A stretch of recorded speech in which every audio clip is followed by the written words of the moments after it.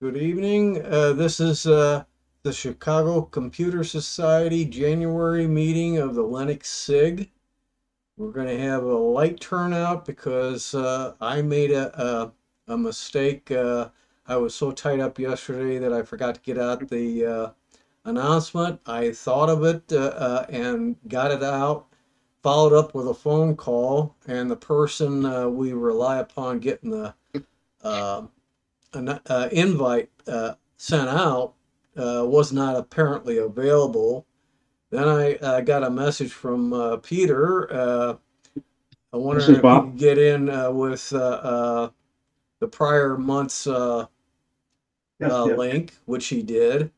I got a hold of Bert to send out the message, and then right before the meeting was to open up for anybody who was an early bird ended up disappearing on my system and apparently everybody else's system, and or at least most other people's systems. So I had to have Bert send that out again. So it looks like we're going to have one real thin meeting tonight. That's nothing I can do about that. One thing that I want to start off the meeting with is a Q&A for people who have a problem or have some kind of an announcement, information that other people may be interested in. Anybody got anything? Boy, the noise is deafening. Okay, in that case, I'll get into the meat of the meeting and see if I can. Let's see here. Get into that. Share that. I gotta do some hiding.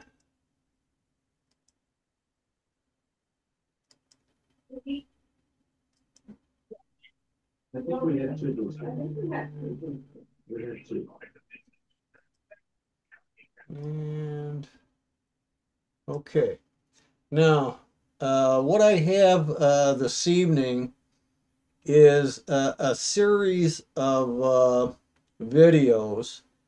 Now, I'm not going to ask you guys here, but part of the announcement was if anybody that was joining is not up on a Linux yet, if they had a issue, maybe we could help them out and get them going on a Linux distro.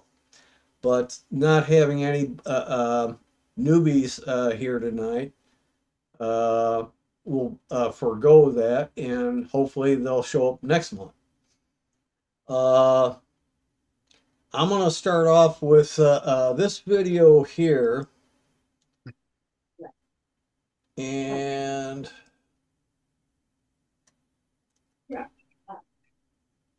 come on. Oh, good old YouTube is going to drive me nuts.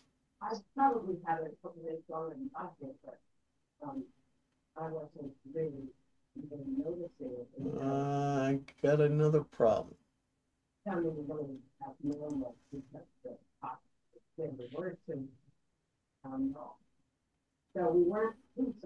It should be sharing sound.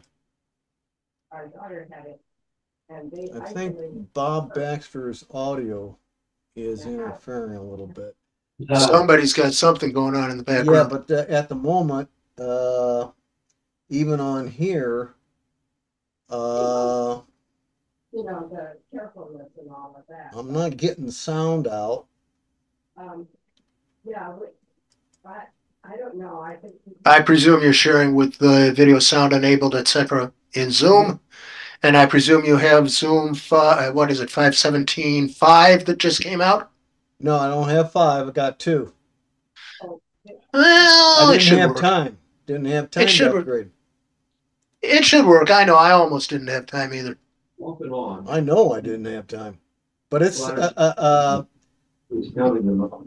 Last year, she had, I think, 10 lab tests that showed she was positive. 3, and I'll talk about the new feature. yeah, okay. He's up a lot today. Okay, we're hearing it. Yeah. Hello, folks, and welcome. Linux Mint 21.3 has been officially released. Cinnamon Mate XFCE. Today's video is going to be filmed in 1920 by 1080. It certainly looks very nice in 4K. However, I'm going to spare you the smaller icons. You are watching this on Linux for Seniors. If you'd like to subscribe, the icon will be there in the corner. 300 videos and growing. And I'm going to talk a little bit about the new version of Linux Mint 21.3. I'll also talk a little bit about upgrades. If you wanted to do the upgrade from 21.2 to 21.3. And I'll talk about the new features and give you a couple of tips along the way. So I'll start off with the website. You can click the Mint 21.3 from here. You can also download it from here. So you can click that from here and it gets you to the same page. I wanted to let you see that 21.2 has an Edge version and this one currently does not. When you download it fresh, it will be a 515 series kernel. And if everything works on your machine, stay with it. But I will show you where the 6 dot something kernel. You have a 6.2 and a 6.5, similar to the Edge version for newer hardware. Okay, so download it in this section if you like. It is a 3 GB download. The requirements are for bare minimum stuff. X amount of RAM. I have plenty, but more importantly, 4 gigs is recommended. 100 gig drives are recommended, disk space in other words, and something better than 1024 by 768. Okay. If you are upgrading, in the last couple of days, you've probably seen a lot of updates. You went through and you updated everything. Today is Saturday the 13th. You should go to your edit and find that little symbol in here that says upgrade to 21.3. While I'm still in here, view Linux kernels. The Linux kernel that ships with the standard version, if you download it fresh, is 515. 519 is obsolete. 6.2 is available and I'm currently using it. You can install it, in other words. You can go as high as 6.5 and install that. Okay, if the 515 is working for you, great. I wouldn't mess with it. Just wanted to let you know where they are. Okay, let's talk a little bit about the installation procedure. You downloaded the ISO. It's roughly 3 gigabytes. It does support the BIOS, EFI, and Secure Boot. It has a couple of tools also installed. Before you install it, there's gparted for repartitioning your drive. There's a boot repair and also time shift. Time shift is also a very good idea to activate during your installation process if you haven't done so already. Time shift is found on the installation media, so you can do a system restore instead of installing everything from scratch. Please remember that. I've heard these nightmare stories too many times. Somebody kicks themselves in the you-know-what because they forgot all about that tool and they had to reinstall all of their applications. Always a good idea to check those things. Now, let me talk a little bit about what's new. So, Hypnotics Player, custom channel, and a lot of improvements under the hood. The Cinnamon version 6 has 4 different types of spices. You're looking at one of them right now. This is called a desklet. These are applets, and there's more. I think there's a little bit more in the applets list that was available from the previous version. There's also extensions, and you're looking at one of them. This is a semi-through panel bar, and that's extensions, and that's the name of it. You can get it from downloads. This is also new. This is called Actions, and it's basically a summary of a lot of little things that interacts with your system. And you also have a download section also. Okay. The display, scaling, You can have your display clicked here or right clicking on your panel and open that up here. I'll open it from here. You can see that I'm filming in 1920 by 1080 with 100 or 200% scaling. If I flip this over to 4K, I have 4 sections now. Your graphic card and monitor may be slightly different. If you want to boot into the Wayland environment, you do that from the login screen. All you got to do is look for this logo right here. I'll show you what it looks like. Looks like that one right there on your login screen. Okay. I'll come back to some of these other tips. You have new artwork now. Backgrounds, in other words. The folder is called Virginia. And I'll just give you some of the examples. I'm using one of them. This one is Corsica, the one that's running in the background. This one here is from Iceland, my home country. That's a puffin. And a couple of other. This one's for Bulgaria, Slovenia. Lots of beautiful, beautiful backgrounds or wallpapers. Just to give you some examples. Okay. So I'm going to to continue using that. You can certainly bring in your own photos too and use them as wallpaper. And you can change back to the old original black and white ones if you don't want to tolerate the photos, as one would say. And don't forget about the play backgrounds as a slideshow. That tool is still available. It's a wonderful tool in my book. It just starts cycling through the images or whatever folder you left this in. It doesn't matter. It'll just keep cycling through these, including your own photos. Okay, I'll switch back. I'll turn this back off. Turn this one back on. All right, so I talked about the Linux kernel being here if you decide to go do that. Okay, again, you have some options to think about. And then I'll just talk about the general features at this point. All right, first of all, you can resize this box to your heart's content. It's pretty versatile. If you don't like the size of the icons, maybe they're too small for you, right click on this one, hit configure, and then change these numbers. I just recommend screenshot tools when you do this though. That would be an SC in here. The tool is available to you in 3 modes. Okay. If you don't like the black and white icon, you can certainly pick other colors in here if you like. Okay. And the cinnamon icon again. During your login screen. Okay. So anyways, you can also put text in here if you want to put text. The super key, if you got one of those, or start key or Windows key, opens up the menu. All right, so don't forget, you can resize the icons. You can also do that to the menu. Here's a quick tip for placing icons over here and down on the panel. I don't recommend dragging them onto the desktop. If you do, you'll get a remnants like this. What you want to do is right click and do that.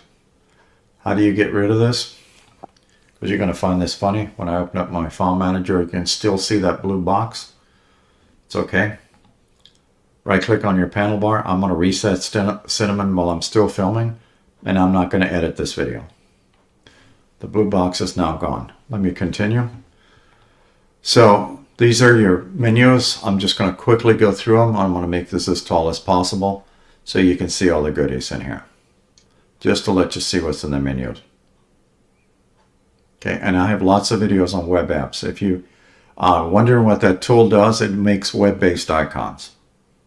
You don't need any coding skills. I'll show you exactly what to do if you watch one of my videos.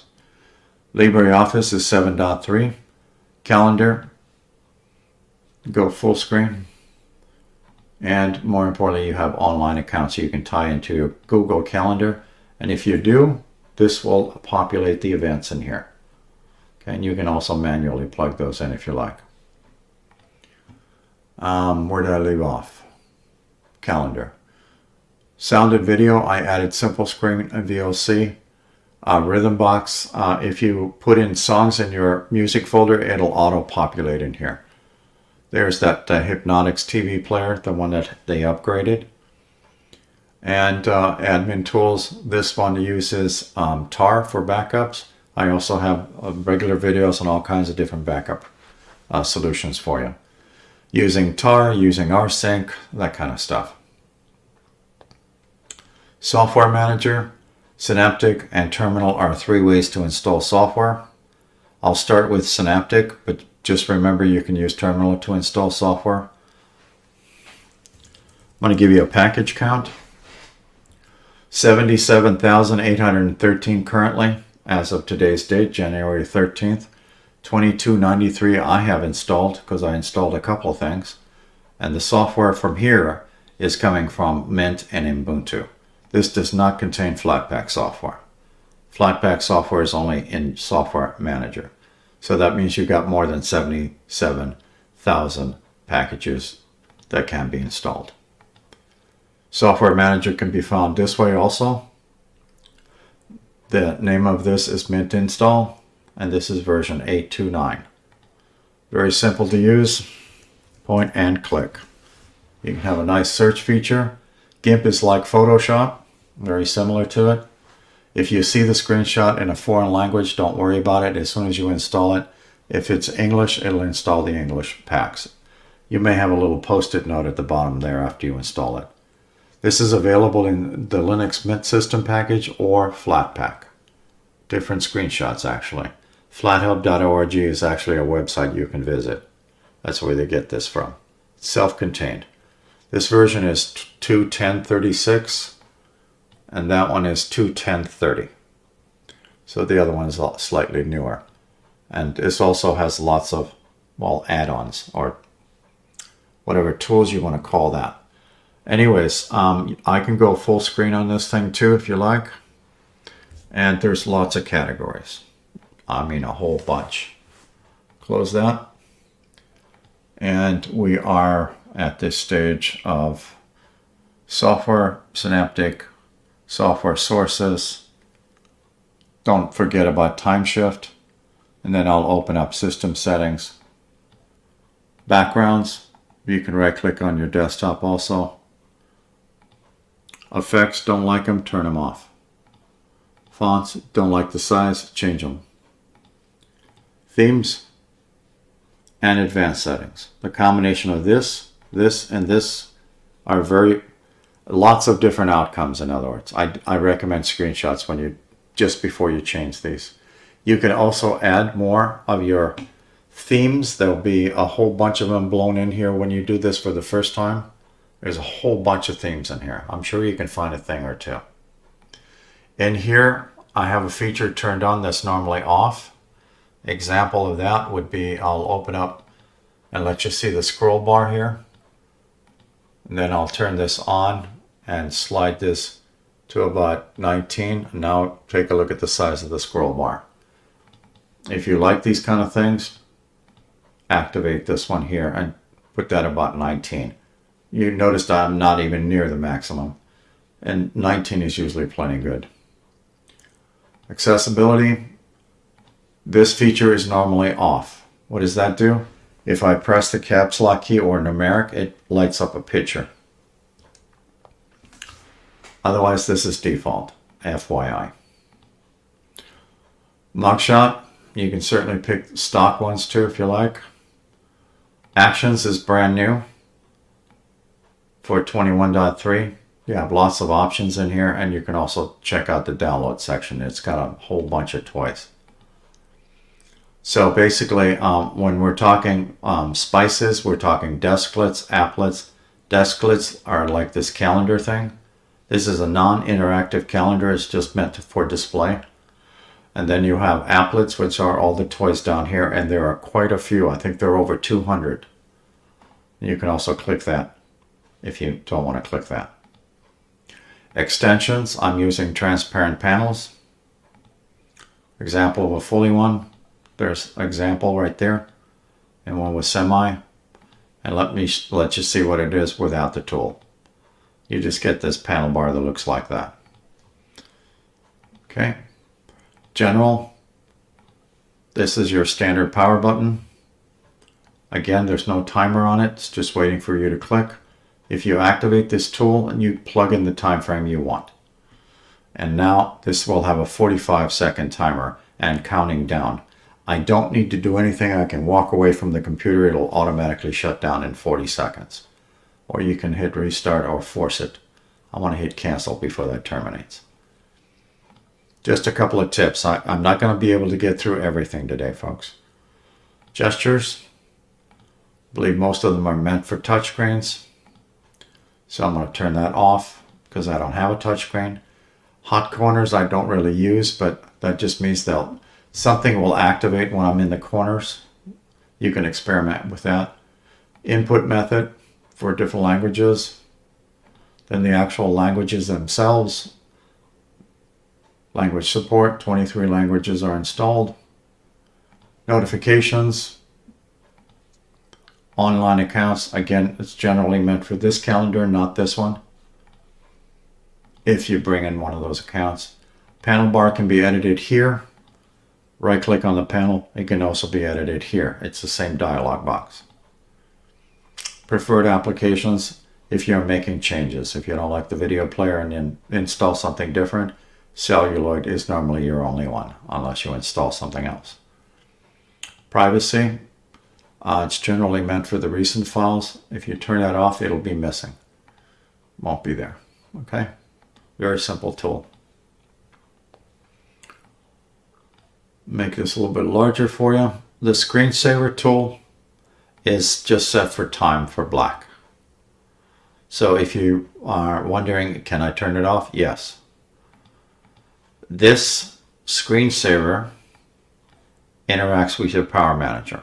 These two kind of play together. Startup apps, I don't recommend doing anything with unless you know what you're doing. The Windows, right buttons are over here, left buttons are over here, and then you have the GNOME and the Classic. So this is default. I'm going to skip over behavior and go over to here. If you're curious about, well, actually I'll talk about this for a second. Do you see when this thing triggers, it's very sensitive? Make it less sensitive. Now it has a huge area that I can pull out. So it gives that surface area a lot wider area to trigger. You may want to try that. All right, so what does this thing do? Well, I'm going to open up something. I'll find calculator.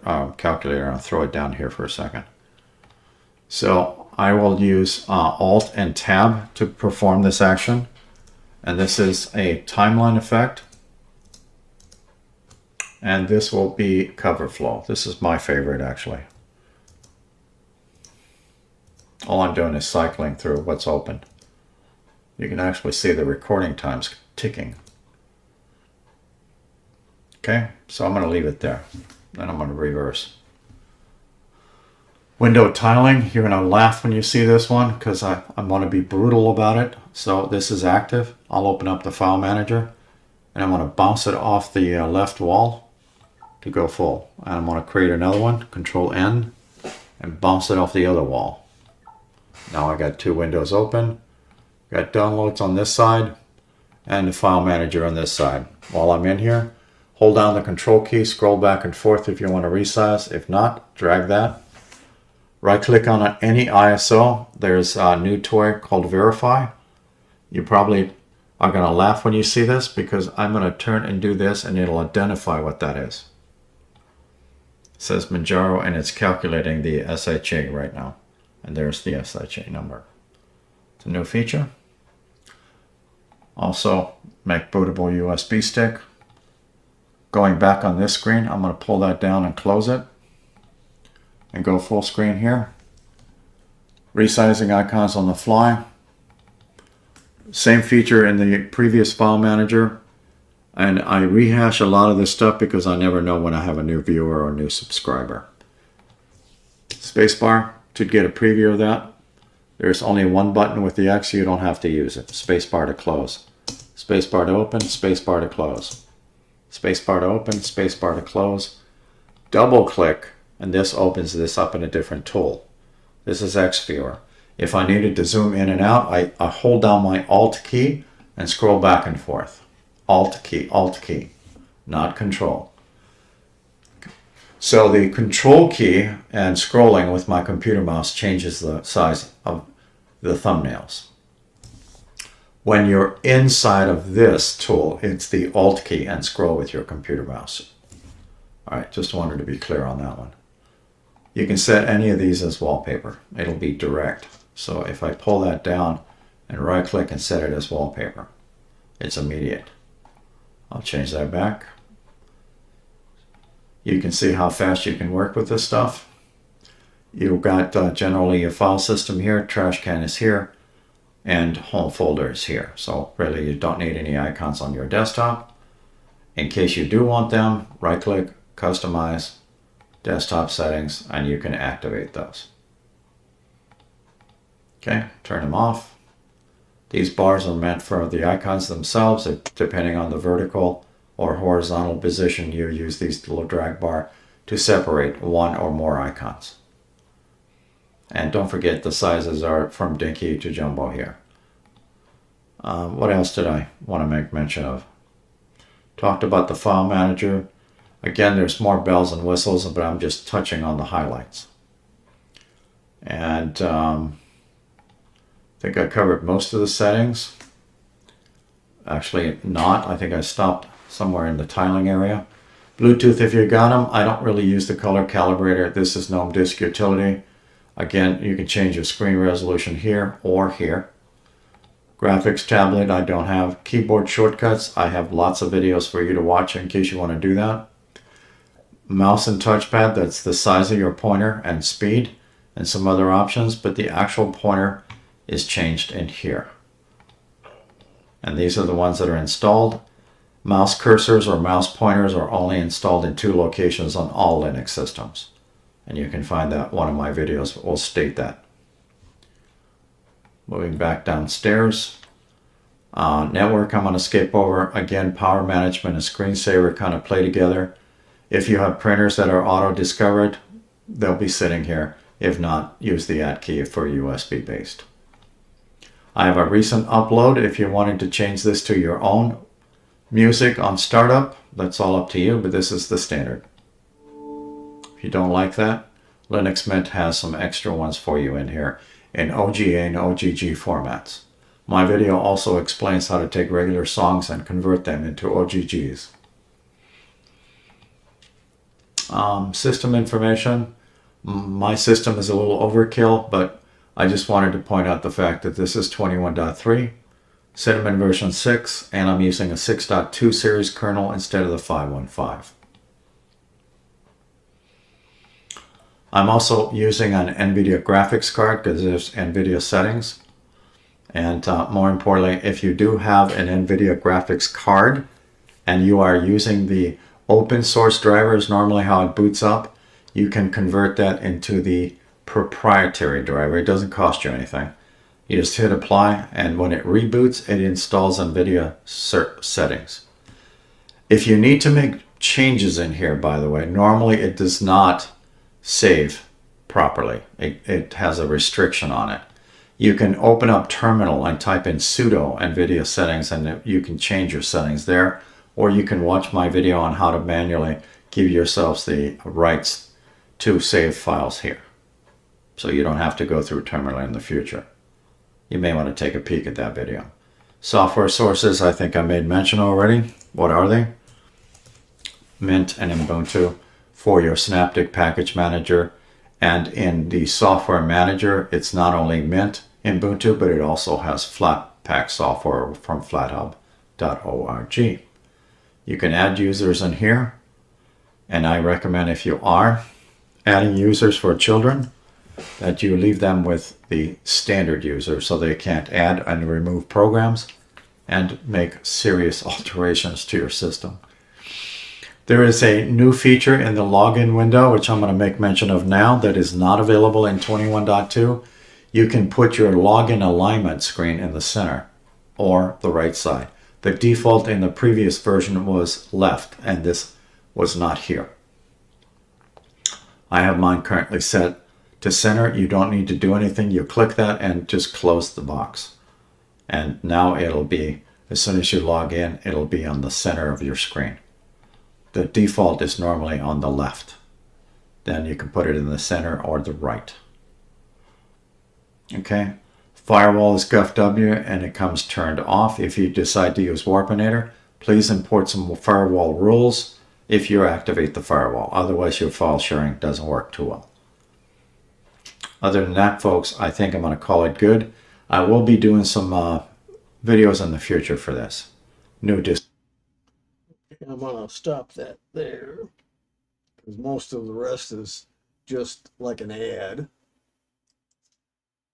And open this one up. Linux Mint 21.3 is just around the corner, and it's bringing several new features along with it. Let's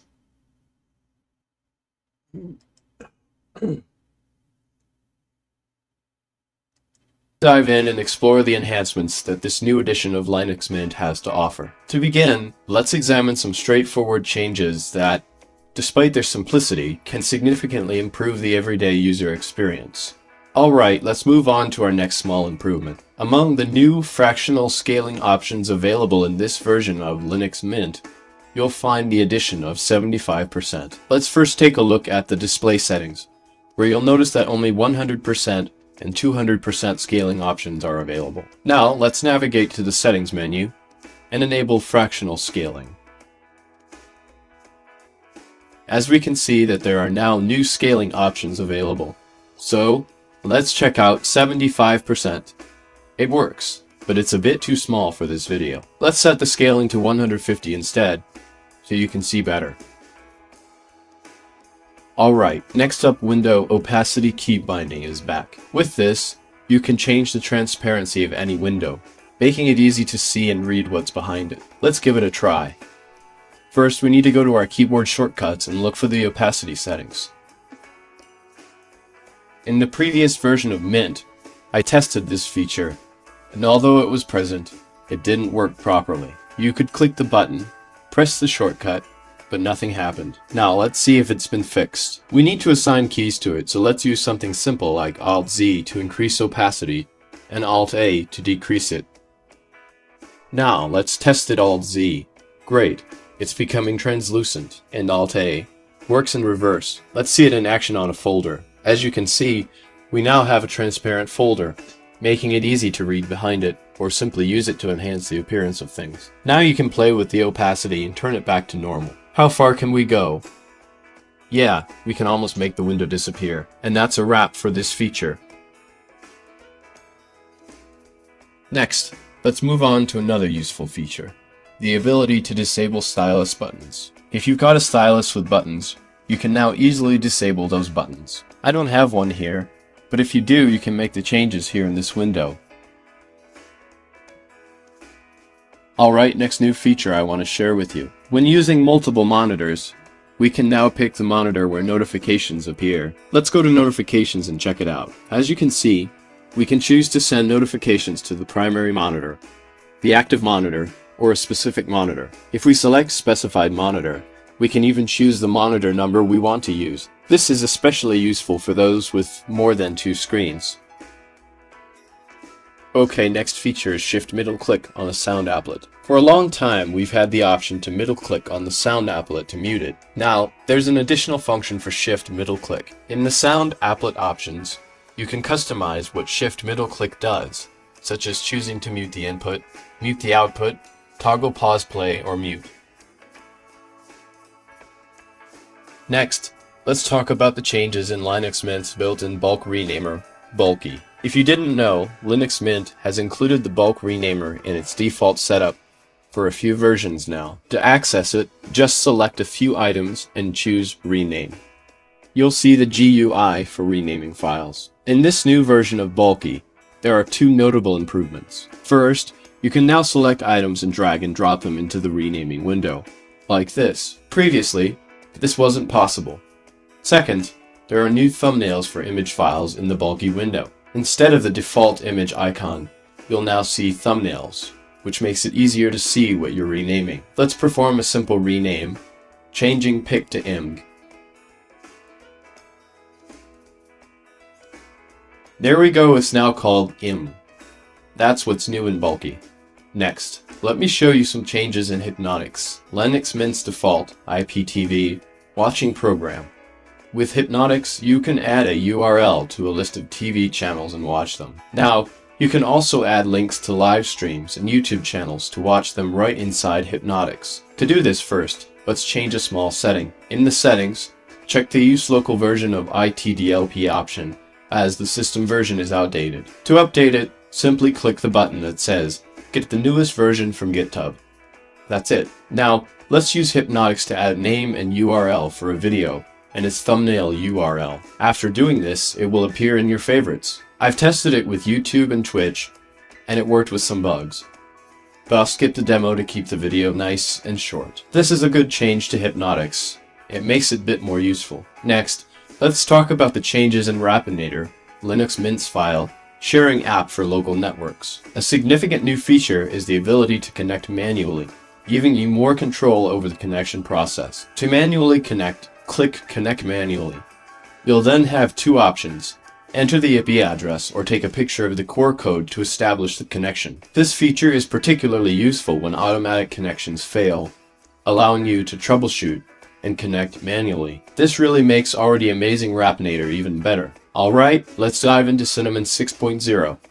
The latest version of Linux Mint's desktop environment. It's packed with performance improvements and smaller enhancements. One cool improvement I'd like to highlight is the new take on Nemo Actions. Nemo Actions are those handy little tasks you can do in a folder's context menu. And now they're like spices that you can install from a list, just like other spices. Plus, this change allows people to create, update, and even share their own Nemo action spices. I hope the community will embrace this and we'll see lots of new options soon. For instance, check out the default Nemo actions we've got installed here. And here we have lists of actions you can download for now. This list should grow as time goes on, making Nemo actions even more awesome. Next up, we have a cool new feature on the login screen. You can now choose where you want the password box to appear. It's a nice customization option that allows you to personalize your experience. Let me show you how it works. By default, the password box is located on the left side of the screen, so when you log out, you'll see it right there. Now, let's log back in and type in your password. For example, let's move it to the center.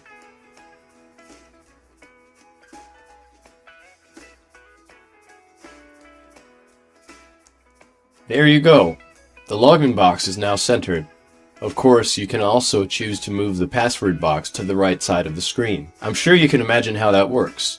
So let's move on to the next thing. Another exciting feature in this version of Linux Mint is Wayland support. As you can see, you can now select to use Wayland from the login screen. However, it's important to note that Wayland is still in the early stages of development, and the final version will be ready for another 2 years or so. Cinnamon still uses Xorg by default, which provides the best experience right now. But if you're feeling adventurous and want to try out your Wayland setup, you can do so by selecting Cinnamon on Wayland Experimental from the drop-down menu. Now, let's see if it works. We'll log in and see how it performs. Okay, let's switch our scaling back to 150%. Now, let's check out the new backgrounds while using Wayland and see if everything works smoothly. The new version of Linux Mint is named Virginia, and as always, it comes with some amazing new artwork. Linux Mint always hits the mark with the new artwork they add to each new version. Yay! Most of these pictures are amazing. Can't wait to have them on my desktop. Now, let's finish our quick and easy Wayland test. Thankfully, it didn't crash, but I did notice that fractional scaling is causing some issues with the desktop background size. Nonetheless, it's just an experimental feature not meant to be ready for another 2 years or more, so it's all good. Most of the changes in this version are happening behind the scenes and on the system level, fixing bugs and improving the overall experience. However, I wanted to show you the things that are important to the user, like the new features that will change how you use Linux Mint. Overall, I think it's still a pretty good update. Thank you for watching and have fun tinkering.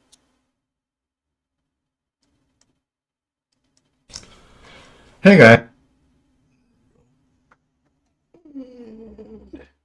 At least he didn't do the usual ads. So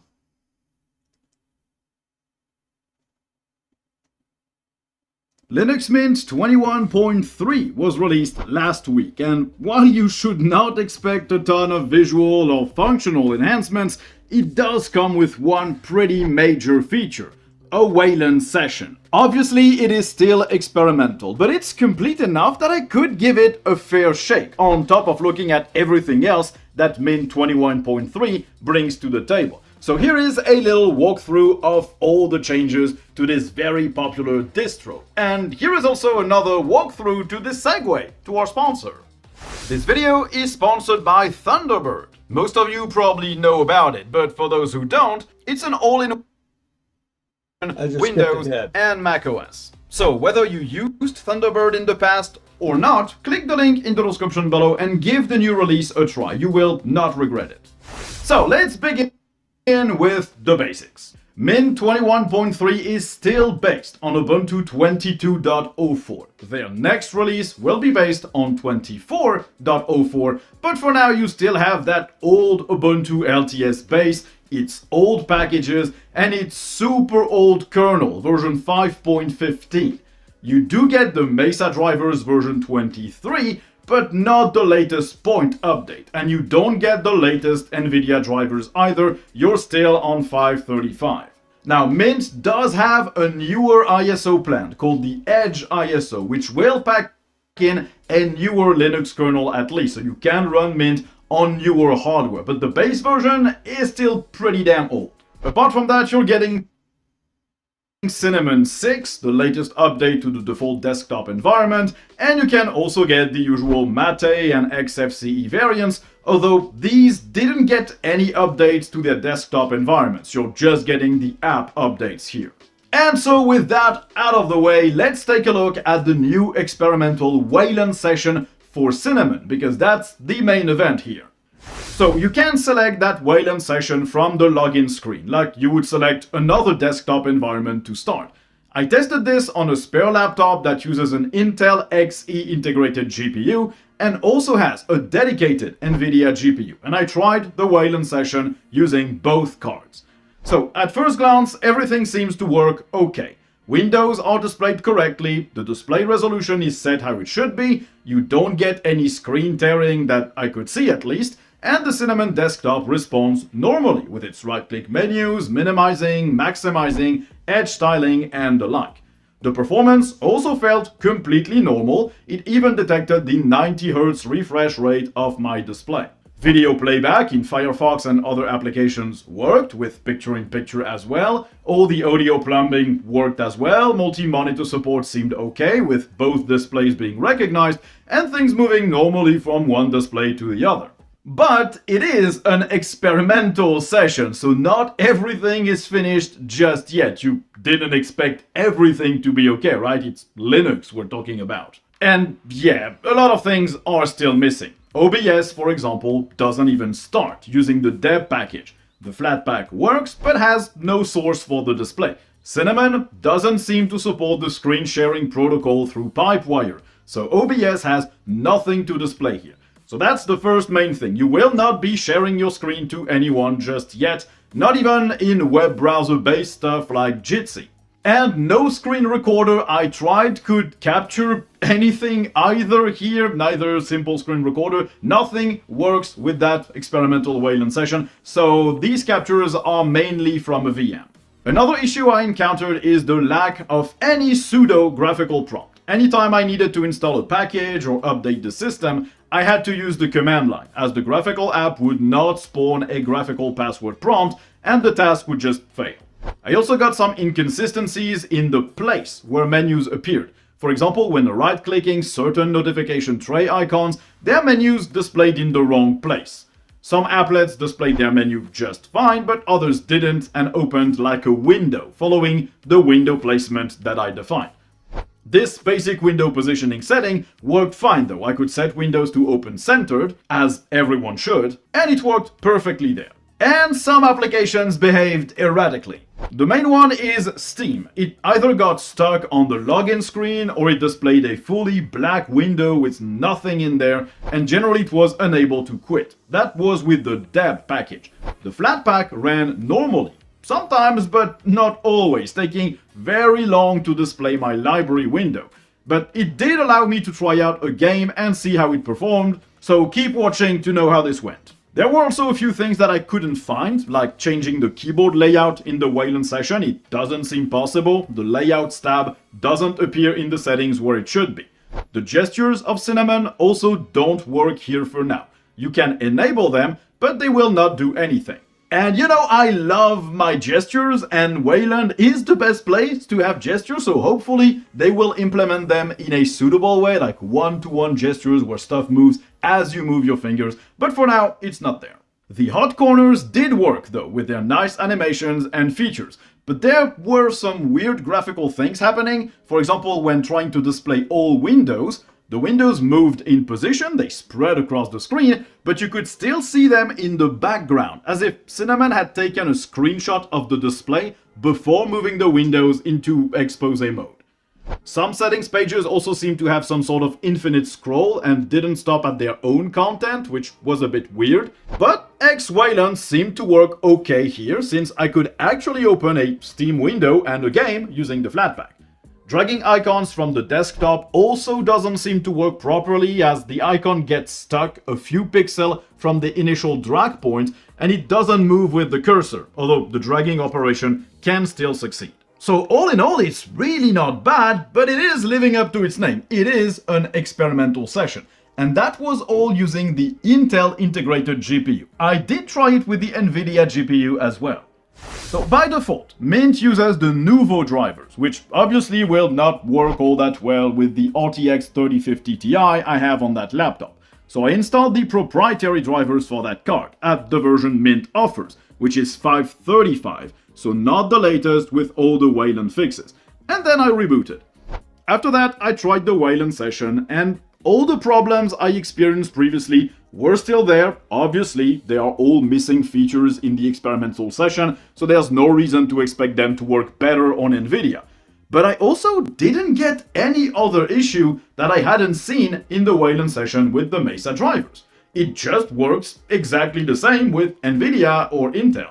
And before you start commenting furiously that Wayland plus NVIDIA doesn't work, yes, it absolutely does. I've been using Fedora and then Tuxedo OS on hybrid graphics laptops with dedicated NVIDIA GPUs on hybrid mode. I've been using full NVIDIA on the desktop and I never encountered any major problems. So yes, it does work, mostly because I had recent GPUs, but it does work.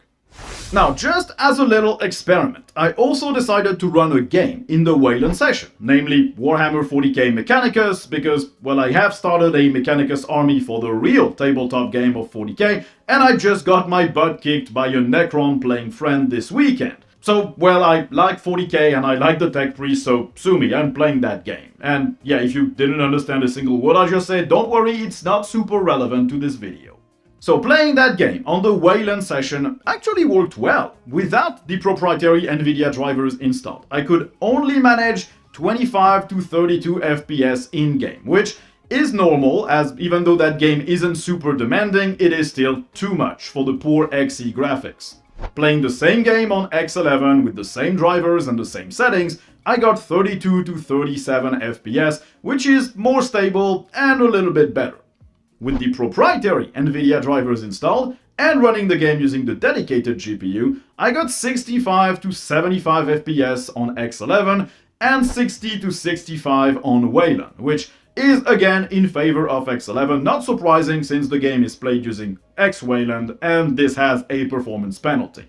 So of course it is not super representative, it's just one game, but it does prove that X-Wayland works on that experimental session, that Proton works, and that accelerated GPU rendering also works, which is not bad for a first run of a session. Okay, so now let's talk about the other changes in Linux Mint 21.3, because Wayland isn't all that has been added. In terms of app updates, Hypnotics, the TV watching app, now lets you set channels as favorites, and you can access all these favorites using the star icon on the home screen. You can also create your own custom TV channels if you want, by just adding a URL for a video stream and setting a name and icon, and you'll be able to access it at any time from the app. Hypnotix will also now let you update the version of YouTube Downloader that it uses to stream YouTube channels, because the package in the repos just is not updated often enough to catch up with the changes YouTube makes. Cinnamon will also let you download actions. These are add-ons for the file manager that will appear in the right-click context menu, letting you do, well, custom actions like verifying an ISO file, creating a bootable USB drive, and more. So in the Actions window, which you can find in the main menu, you will now be able to download new context menu entries and to add them to Nemo, the file manager. Warpinator, the file sharing app, now lets you connect to a device manually by just entering its IP address or scanning a QR code. The Sticky Notes app can now be managed by dbus, meaning you can manage your notes using scripts. And the bulk rename tool of Mint now supports drag and drop and thumbnails. So pretty small changes all around. It's not going to change how you use your system or your distro, it's really minor updates. As per the desktop itself, you can now use 75% fractional scaling on X11 if you want that. You can also set keybinds to change the window opacity again. You can disable stylus buttons if you use that sort of hardware, and gestures got a bit better with the ability to set a gesture to zoom in on the desktop. Again, small changes, it will not change how you use your system. So if you already use Mint to upgrade to 21.3, all you have to do is launch the Update Manager, click the refresh button so you can get an update to the Update Manager itself, and then click on the Edit menu and then upgrade to Linux Mint 21.3 Virginia. And that's it, you're done. After the download, install, and reboot, you'll be using the latest Mint version. So obviously 21.3 is a minor version, and Mint has a habit of shipping big features in minor updates, and this is the case because a full-on Wayland session, even experimental, is a pretty giant feature, and it's honestly not that bad. It is pretty cool to see that their first iteration of that session is already pretty damn complete. Apart from screen sharing and a few bugs here and there and a few missing features, it's already working well. Mint expects Wayland to be fully baked in 2026, and it won't be the default for the next major version, Mint 22. I would expect the Debian-based version of Mint to also support Wayland with the same capabilities. And so it's good to see that Mint, despite taking their sweet time to get started on working on that Wayland session, has done the brunt of the work in relatively little time. And also it means that Mint is now way more future-proof, because at some point Ubuntu and Debian will drop X11 from their repos. So the sooner you have a fully working Wayland session, the better you are prepared for that future that will come. 2 years, 5 years, 10 years, but it's coming. And if you don't care about Wayland at all, 21.3 is still a worthy update for any Mint user. And if you tried Linux Mint and it didn't quite work on your recent hardware, well, you can wait for the Edge ISO to drop to get a better Linux kernel and make sure that you can run that great experience that Mint has on your new Linux computer. And speaking of new Linux computers, well, let's talk about our sponsor. Tuxedo Computers is based in Germany, but they ship to most countries in the world. And what they ship... I'm going to pause that and let it stop. Okay, I'm going to pause here for a second. Does anybody have any questions or comments that I might be able to field? With LMDE, is there an option to use Wayland yet? No, not that I've seen.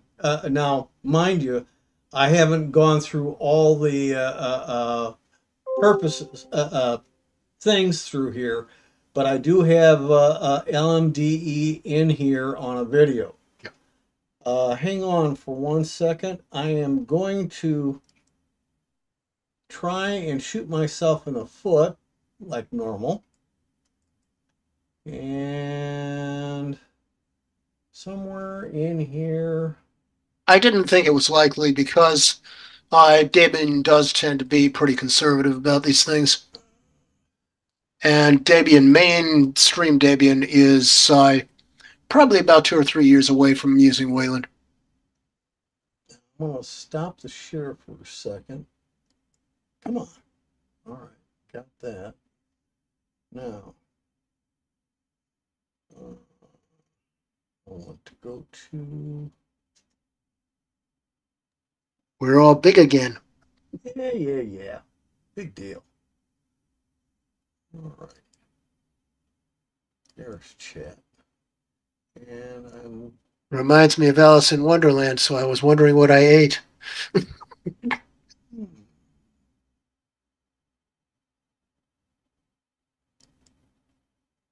Gotta do it a different way on here. So, sorry about this.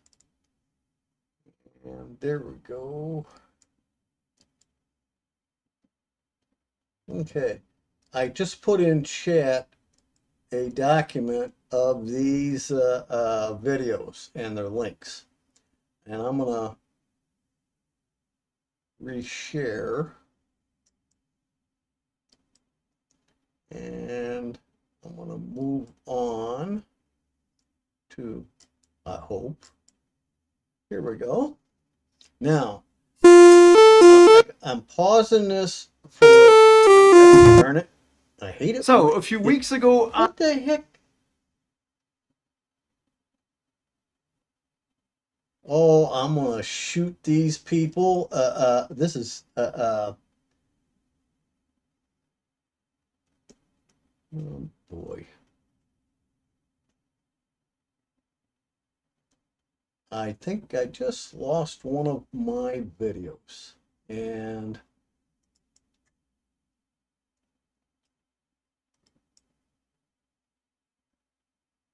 no, I did lose one of them. Hang loose for a minute. I want to shoot them. They keep popping things all over God's little green earth, and you can't do squat without losing stuff. Oh, I don't want to know.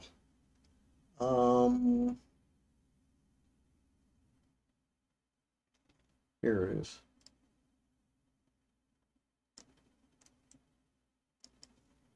And get lost, tab, paste it in.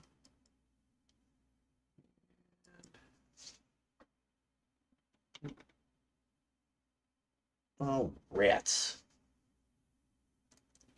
Nothing wants to work my way. Okay. Now stop and stay stopped. Now I want to point out something. This person really talks fast. And the previous one talked kind of fast, but it wasn't too bad. At least not to me. But if you need to, go to the gear here and you have playback speed. And I can set this to 75% normal. And then I'm gonna enlarge that, start it.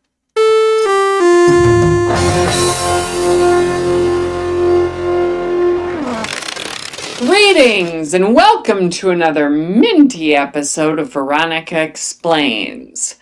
I'm Veronica, and today I'd like to chat about two different versions of Linux Mint, the flagship Ubuntu-based edition and the alternative Debian-based edition, or as the cool kids say, LMDE.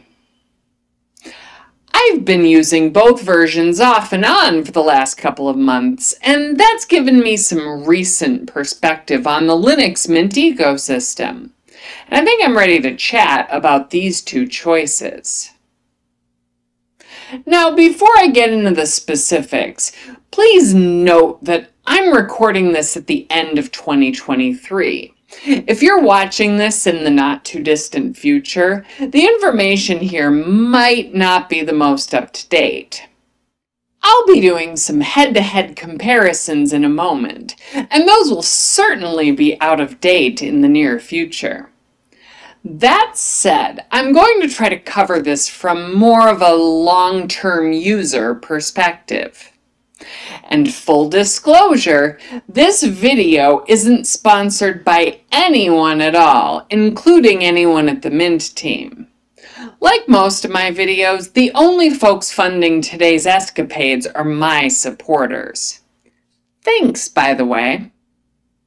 With that out of the way, here's a recap of the different versions.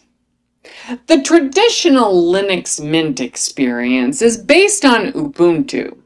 Ubuntu 22.04 LTS as of the time I'm making this video.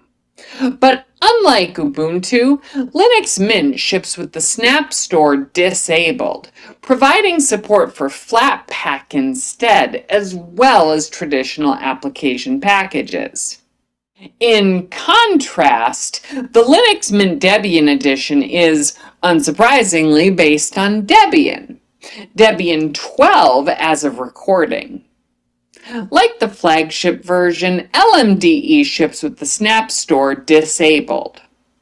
So, if you want something in the apt family of distros, but want to avoid snaps, the Linux Mint family deserves to be on your radar.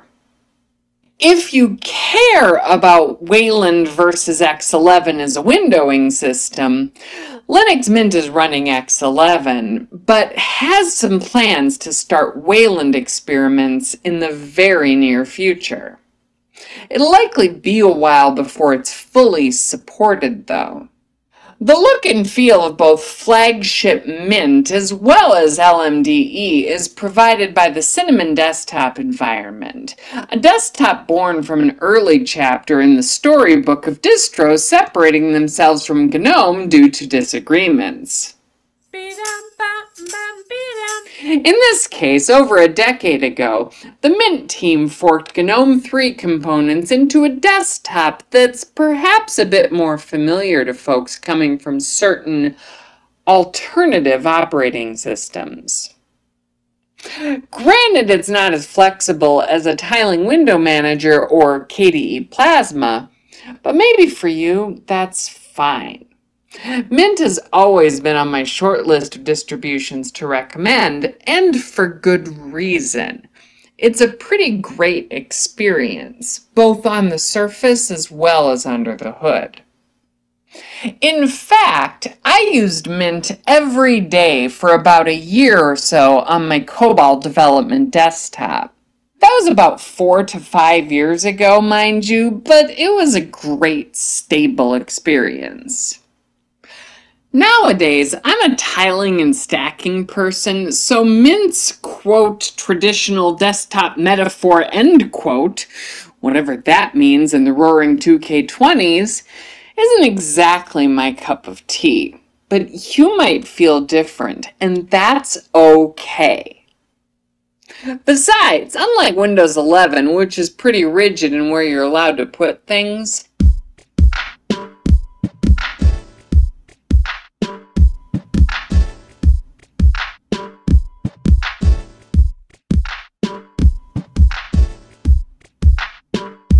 Mint is customizable to a degree where almost anyone could create a layout which they'd love. Anyway, the Linux Mint team says they started the Debian edition to ensure Linux Mint can continue to deliver the same user experience if Ubuntu was ever to disappear. Now, is that likely? Probably not. But as a project, I think it's a great thing to be prepared to rebase should it become advantageous to do so. Ubuntu's ever-increasing focus on snap packages has certainly alienated a lot of Linux users. And while I'm not going to litigate that here, I certainly think it makes sense for the Mint team to consider Ubuntu's current standing among the community, for better or worse, when making their plans. Plus, one neat thing about the Debian edition is that there's a 32-bit ISO available, which is great for older hardware. Anyway, if you want me to cover more about the Mint project itself in a future video, make sure to let me know in the comments. Maybe I'll try installing Linux Mint on one of my really old laptops I have lying around. Not old by any means. The laptop I made use of for my months of minty madness was this modest Dell Latitude 5490 from 2019. This is certainly no gaming laptop, which you'll see in a minute. For my testing, I swapped back and forth between two identical NVMe drives, one with the Ubuntu version and the other one with the Debian version. Then I just used both of them for a few weeks, bopping back and forth and testing things out. And side note to laptop manufacturers, now that drive media is this small, why can't we have ejectable NVMe slots on laptops just for nerds like me who swap OSs frequently? Anyway, installing each of them was straightforward. They do appear to use different installers, though, probably owing to some type of upstream difference or something. I did some research trying to figure this out, and I wasn't able to figure out why they use different installers. So if you happen to know, make sure to leave me a comment. The Ubuntu version prompts you to install multimedia codecs while you install, whereas the Debian version gives you a prompt after installation. But personally, I think that's a pretty minor difference. As of a few weeks ago when I captured this footage, the Ubuntu version was on kernel 5.15, whereas the Debian version was on kernel 6.1. This makes sense given where we are in the release cycle, as Debian 12 is more recent than Ubuntu 22.04. This also means that at the moment, it isn't just the kernel that's picking up on the more up-to-date packages from Debian 12. Lutris and Steam are both a bit ahead, as are some of your favorite programming languages. Package newness is hardly a gotcha for the Debian edition, though. In a few months, Ubuntu 24.04 will be released, and downstream distros like Linux Mint will eventually pick up those changes in new releases. Even now, at the time I'm recording this talking head, Linux Mint 21.3 is in beta. It might even be released by the time you're watching this video. So, barring some radical change, in the reasonably near future, newer versions of Linux Mint's Ubuntu edition will almost certainly have many newer packages when compared against the Debian edition. But after that, Debian will release a whole new version upstream, and this entire process starts anew. So again, the package differences alone aren't going to tell you the whole story. Now, as far as Mint's very popular Cinnamon desktop environment, both were rocking 5.8.4 during my weeks of testing Mint. You might be interested to know that pure upstream Debian also packages Cinnamon, but the current version appears to be a couple of points behind.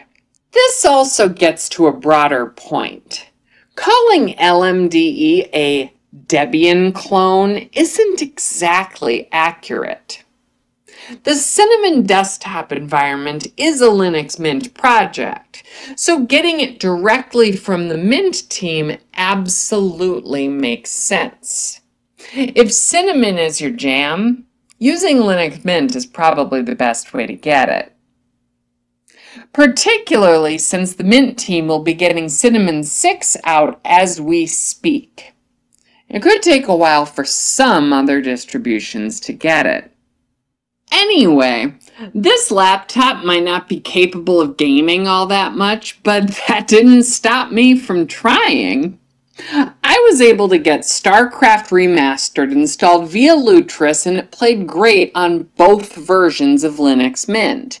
But that's not terribly surprising. On the Steam side, I had great luck getting one of my favorite games loaded, Poulet Poulet, which played great on both Ubuntu and Debian versions. I did try Chex Quest, which was frankly awful on both systems, but it was equally as awful on each system. As was Sonic via Sega Super Collection on Steam, or whatever they call it. Sonic did play great via RetroArch on Lutris, though. And don't worry, I dumped this ROM myself. Oh, want to know how? Well, I'll show you in a future video. This is far from an exhaustive comparison between the two versions, and that's okay. The direct comparison is really only a small part of the consideration here. Now, to get my bias out there, I'm a Debian user, having switched earlier this year from Pop! OS. I've been using Linux since about 2005, bopping between distros across the spectrum, Debian-based, Arch-based, RPM-based. I've used them all in a variety of applications, both personally and professionally. I currently run Debian SID on my editing desktop, but Debian Stable on most of my production servers, as well as my everyday working laptop. You might think I'm predisposed to saying that I think the Debian edition of Linux Mint is a great choice. And you'd be right. If you last tried a Debian-based distro some years ago and were put off by driver issues, I gotta say it's worth trying the ecosystem again. A lot has changed with Debian 12. Most folks I know don't want to spend night after night configuring their desktop. They want to start their computer and just do computer stuff. Since Debian 12 was released and the non-free repos became more tightly integrated, the Debian experience has been exceptionally smooth for me on the desktop. LMDE 6 is the same great experience. It just works. From upstream, it gains the advantages of the non-free and firmware repos being available, and that means a lot of the problems running Debian on the desktop just aren't there anymore. If you want a no-nonsense computing platform, I think it's a great choice, particularly if you enjoy the defaults provided by Linux Mint. I mean, if you're going to be skinning your Debian to look more like Mint anyway, why not just start with LMDE and be done with it? You get the benefits of Mint's up-to-date Cinnamon without having to update your configuration all that much. Now, if you want the benefits of a more frequent release cycle but want to stick with Mint, you have two perfectly reasonable choices. One would be the Linux Mint Ubuntu edition, which is still a great choice for folks dipping their toe in the Linux waters. You can also use backports and LMDE to start to build whatever system you want. Backports, of course, could be a future video on their own. Shoot me a comment if that's something you want to see. All that said, if you want a cutting-edge system or you're using cutting-edge hardware, Linux Mint may not be the choice for you, Debian or otherwise. But come on, you knew that already. Linux Mint isn't the choice I'd recommend if you update your GPU every single year. That isn't me by any stretch of the imagination, and my experiences are certainly going to reflect that. Linux Mint's Ubuntu edition is a somewhat happy medium between the 2-year cycle of Linux Mint Debian edition and a rolling release like Tumbleweed or Arch. Releasing point releases every 6 months gets you a few more frequent updates if that's your thing. That said, those point releases are still based off of the Ubuntu LTS releases, which means they're skipping the semi-annual Ubuntu releases for a 2-year cycle overall, which for me begs a question. Why relegate the Debian edition to an alternative in the first place? I mean, don't get me wrong. It's not like I'm arguing against continuing the Ubuntu-based version. I'm sure there are specific uses where it's a better fit, even if I don't see a need to use the Ubuntu-specific repos myself personally. And as long as desnapifying Ubuntu isn't too much work for the Linux Mint team, I see no reason why they shouldn't keep offering the Ubuntu-based distro. I guess I just think that LMDE 6 is so good that it deserves equal billing with the Ubuntu edition. I mean, if there's some reason LMDE deserves to be an alternative and not an equal choice, I don't think they've articulated it. One obvious reason to consider the Debian edition as on par with the Ubuntu edition is Flatpak. If you don't know, Flatpak is a method of deploying apps that's really making inroads with a lot of developers, allowing sandboxed versions of apps to ship needed dependencies independent of the underlying release cycle. Basically, from an end user perspective, nowadays you can get more recent versions of apps with a light to modest trade-off in efficiency. It's far from perfect, but it's much better than it was as a Linux user in the 2000s. On Mint, Flatpak and its central repository FlatHub is incredibly well integrated into both Ubuntu Mint and LMDE, and provides even more frequent software updates. Even at the expense of a little extra room on your computer, it really makes the distinction between basing your distro on Debian versus Ubuntu a lot less pronounced than it used to be. Debian is really an awesome base for folks who want a computer to just work, and I like not having to update every day. It means fewer breaking changes and a lot more time to spend on getting work done. It's not that Ubuntu can't be that thing, but it does update more frequently. It's definitely something to keep in mind when choosing a distro. Now, I'd be curious to see Mint's take on Mate and XFCE paired with Debian as well, although I have to admit I'm not totally sure what that would accomplish over vanilla Debian right now. Maybe you know, and I'm sure you're about to leave a comment. What other distros do you want me to compare? Make sure to let me know, because I'd love to do more videos like this. Maybe I should compare Linux Mint Debian edition with a bog standard Debian in a future video. One of the things I love about Linux is how we can fork, branch, and build fantastic new tools like Linux Mint out of many other sources, and then share those end results with the world at large. That's because Linux is awesome. And so are you. It's time once again for... Okay, I'm stopping that one here.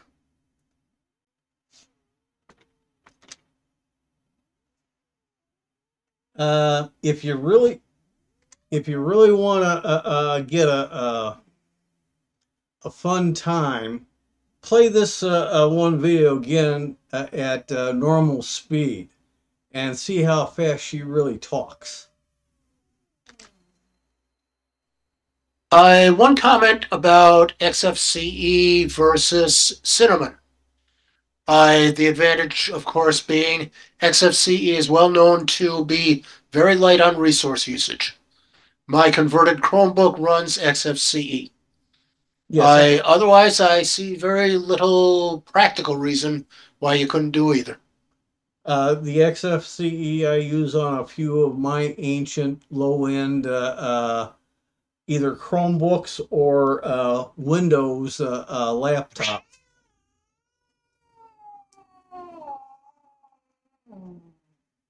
I got 2 cats here that are driving me nuts.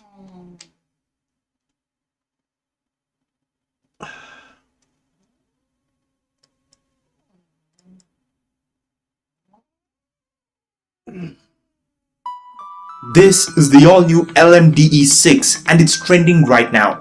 LMDE is short for Linux Mint Debian Edition and it's an extraordinary distro from the makers of the widely popular Linux Mint.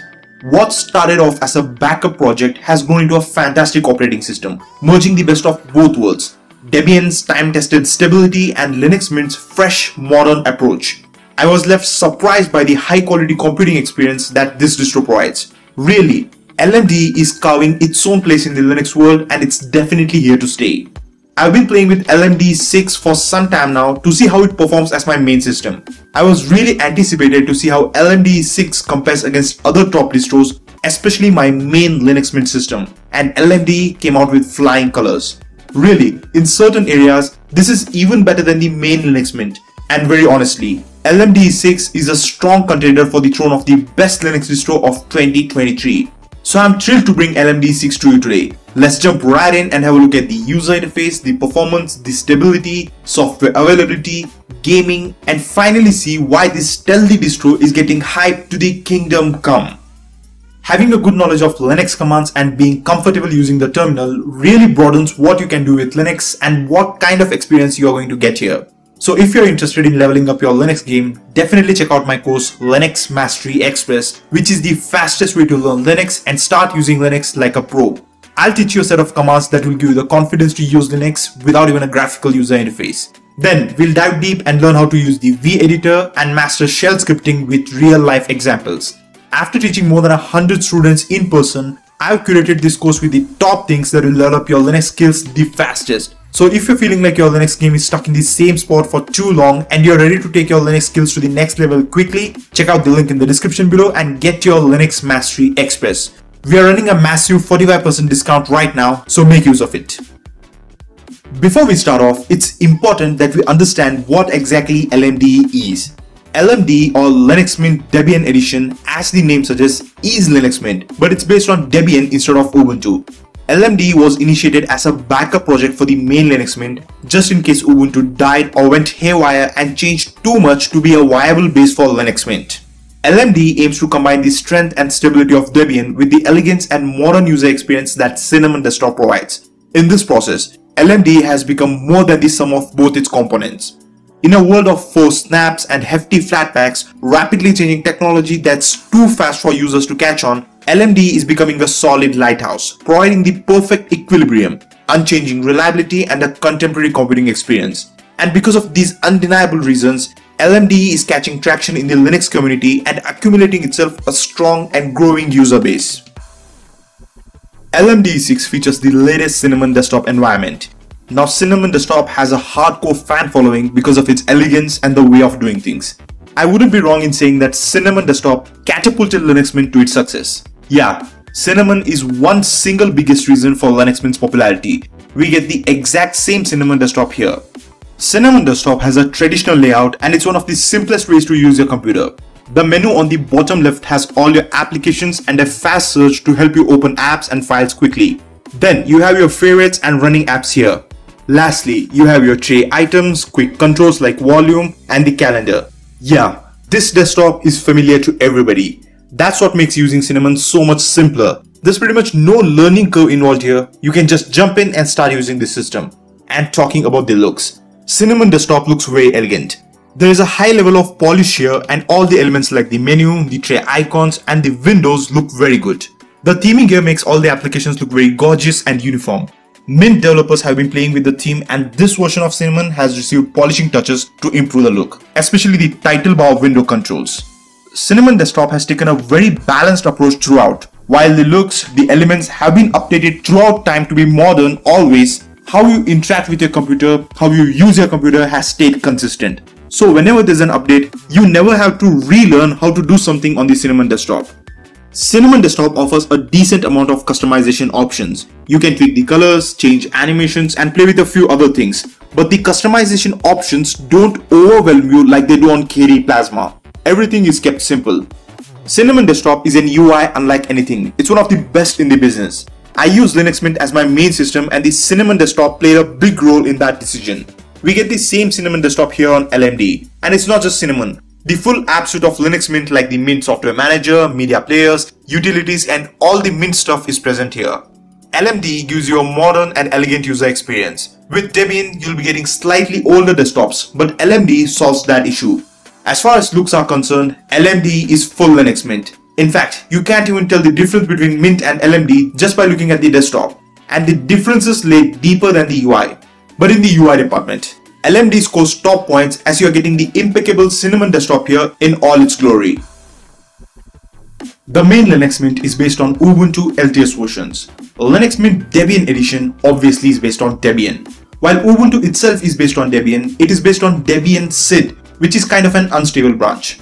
LMD is based on the latest stable branch of Debian. This leads to considerable differences in the user experience. And another thing is, Ubuntu adds many things to create its own unique identity. For example, snaps and a customized desktop environment. Linux Mint on the other hand aims to deliver a pure experience. We'll define pure in a moment, but yeah, Ubuntu has taken a road that takes it away from Mint's philosophy. Talking about the stability itself, Ubuntu, the main Linux Mint's base, is very stable. It's very reliable and it is the most popular Linux distro in the world. No question about that. But it is derived from Debian and then Mint uses that as the base. With LMD, Mint cuts out the middleman and directly bases on Debian Stable. Now Debian Stable is the most stable, dependable operating system there is. It's also one of the oldest and influential operating systems. It undergoes extensive testing and prioritizes stability over everything. It's the rock OS.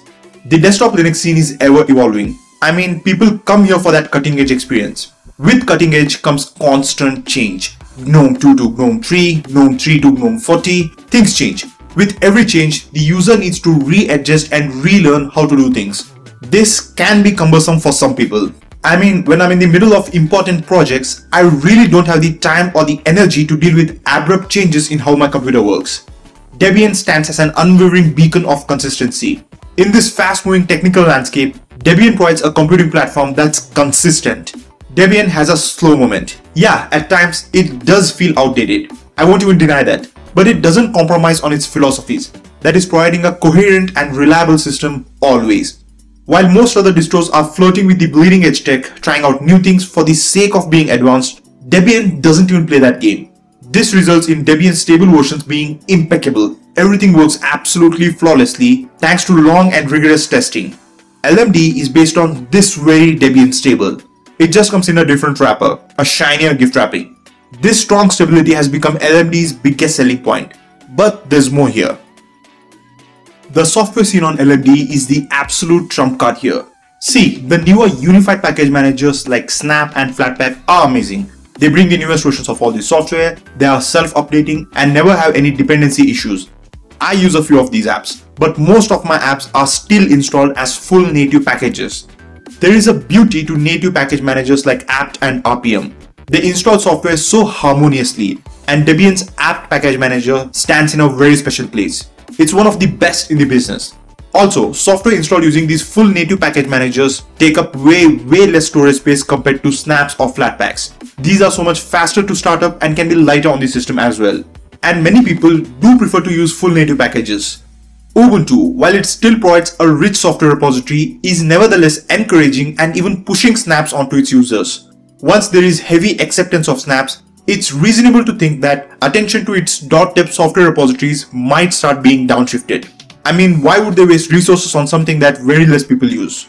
Although I should stress that this hasn't happened yet. Most distros like Ubuntu and Fedora are fully supporting their native packages, but full-fledged promotion of snaps and flatpaks is evident. Debian, on the other hand, is fully committed to testing and maintaining its own software packages in full native format. While you can install both snaps and flatpaks here, Debian's commitment to its package repositories remains unchanged. The newest Debian stable, that is Debian 12, which LMD6 is based upon, contains 64,000 well-tested packages. This means you can install anything you want directly from Debian repositories here. Daily tools, office utilities, browsers, games, programming tools, yeah, anything and everything you want will be available here in .deb format. And I'm expecting this to remain the same for a long time. Even if native packages here downgrade on other distros, Debian is going to remain the last resort for people like me who prefer to use full native packages. LMD6 comes with Mint Software Manager, which is one of the best software managers out there. It's extremely simple. It provides a good set of software nicely organized into categories. You can install software here in both .deb formats as well as flatpaks. You can use the drop down here to select the packaging format that you want. Overall, the software situation on LMD, thanks to its Debian base, creates a very unique place for LMD. I think we can use the word pure to describe the software availability on LMD. Since most other distros are going the unified package manager route, LMD becomes even more valuable. Top points here. LMD shines in the performance section thanks to the use of optimized components. Firstly, LMD's Cinnamon desktop is very efficient when you're talking about modern desktop environments. Cinnamon, compared to something like GNOME, uses less resources, resulting in a responsive experience. App opening, switching between apps, it's all very fluid here. While Cinnamon desktop does use animations and effects, they are nonetheless kept minimal, and the desktop doesn't incorporate huge effects like GNOME's Activities Overview. All the desktop actions like opening the menu have a minimal impact, and the base of the system delivers a very balanced performance. Debian is known to have a very balanced performance profile. It delivers a reliable and fluid performance across a range of hardware. LMD performs slightly faster when compared to the main Linux Mint as well. Now Linux Mint itself delivers phenomenal performance. LMD outshines that by a slight margin. It may be because of different versions of packages used in Debian or even the kernel. Ubuntu tweaks the mainline kernel with its own performance and stability tweaks, while Debian keeps it more stock. LMD feels nimbler than Mint. Another thing is, Debian has extensive hardware support. Debian works out of the box on a wide range of hardware. Debian is known for that it just works feature. LMD benefits hugely from this. It too works out of the box on most hardware. You won't need to get under the hood to install drivers, tweak configuration files and stuff. Everything works optimally here. LMD6 provides the perfect system for gaming. For gaming, I always prefer slow-moving distros because they generally don't break your games with changing components. I use a separate dedicated distro for gaming and it's not the same as my main work system. And when I log into my gaming system, I just want to game and not do anything else like dealing with updates or any kind of housekeeping. So you can see how LMD fits in perfectly here. On LMD, Steam is going to be a gaming essential. Actually, on any distro, Steam has become a must-have if you want to explore the gaming potentials here. Steam has a vast library of Linux titles. Counter-Strike, the Tomb Raider series, Dota 2, Team Fortress 2, and many more fun titles are available natively on Linux here. But the real genius kicks in once you enable Steam Play from the Steam settings. With Steam Play enabled, you can play thousands of Windows exclusive titles on Linux like they are Linux native. There is no installation or configuration hassle. Steam will install Windows games with Proton compatibility layer and configure everything automatically. This works surprisingly well. You can play AAA titles like GTA 5, The Witcher 3 Wild Hunt, Cyberpunk 2077 and many more on Linux like they are Linux native. Really, Steam has revolutionized gaming on Linux. Apart from this, you can get hundreds of absolutely free games directly from the software store here. The gaming section in the software manager is teeming with fun titles that can be so much fun. Check out Zero AD, Xonotic, Hedge Wars, Super Tux Kart and a lot more here. All in all, gaming on LMD6 is super fun and very convenient. And if you use Steam, gaming becomes unstoppable here. Installing and getting started with LMD6 is very straightforward. Once you download the ISO file from the official website, which is linked in the description below, you flash it onto a USB stick and live boot into it. Then start the installer. The installer is very similar to what Ubuntu has or even the main Linux Mint has. Everything is easy to understand and represented in very beginner friendly way here. Once you configure all the options like your language, time zone and partition to install LMD, the system will be installed in 15 minutes. Talking about the drivers, LMD contains almost all the hardware drivers. GPU drivers for Intel integrated and AMD are pre-installed. If you have NVIDIA hardware, you'll need to manually install proprietary drivers. It's easy peasy. Just follow the link given in the description below. Overall, installing and getting started with LMD is a breeze. LMD has a growing community. Many people are embracing LMD and the number of people using it is growing steadily. Many people are even choosing LMD over the main Mint. The Linux Mint forums are growing with LMD related how-tos, troubleshooting guides and answers to questions. Since LMD is Debian under the hood, you can safely apply guides written for Debian 12 to LMD 6. Of course, not stuff related to the desktop environment, but things like how to install something, drivers, under the hood tweaking and most other help material written for Debian can be used with LMD. And Debian has extensive availability of such guides. Pretty much any question you might have, you'll find them already answered for Debian. Basing on a long-standing and popular Linux distro has very impactful advantages in this department, and LMD sure gets these. The combined community support of LMD and Debian ensures that you never get stuck with any issues on the new LMD. Any issue, first search how to solve it on LMD, and if you don't find a satisfactory solution, then search how to solve the issue on Debian 12. You'll get it. Linux Mint developers are magicians, honestly. What they did with Linux Mint is absolutely commendable. How many people can say that they'll improve upon Ubuntu, which itself is a top quality product and the world's most used Linux distro? Not many. I mean, a few can say that, like Zorin OS developers and Elementary OS developers, but not many. You get the idea. But Mint is a smash hit because it does improve upon the Ubuntu experience. Millions of people use Mint and it's a loud system. Now they have done the same with Debian. Debian is a phenomenal system. For most people, flawless stability is going to be more important than bleeding edge software. Debian understands this and delivers on it. With LMD, Mint developers wrap up this super solid system in a shinier package and make it more attractive. And this is Debian made vastly simpler. LMD is easier than Debian to install and get started with. It's simpler to use and configure thanks to Cinnamon Desktop, and the overall experience of using this system is a very palpable one. You can download the latest LMD using the link given in the description below. Alright, if you enjoyed this deep dive with LMD 6, definitely consider subscribing to the channel and leave me a big thumbs up. And if you're interested in leveling up your Linux skills, the link to my course Linux Mastery X. Okay, I'm stopping that one here. Fortunately, my cat's calmed down a bit. Looking at time here. Okay. Now, in addition, I have a article here, well, a video. Linux graphic drivers explained, AMD, NVIDIA, Intel, open source and proprietary.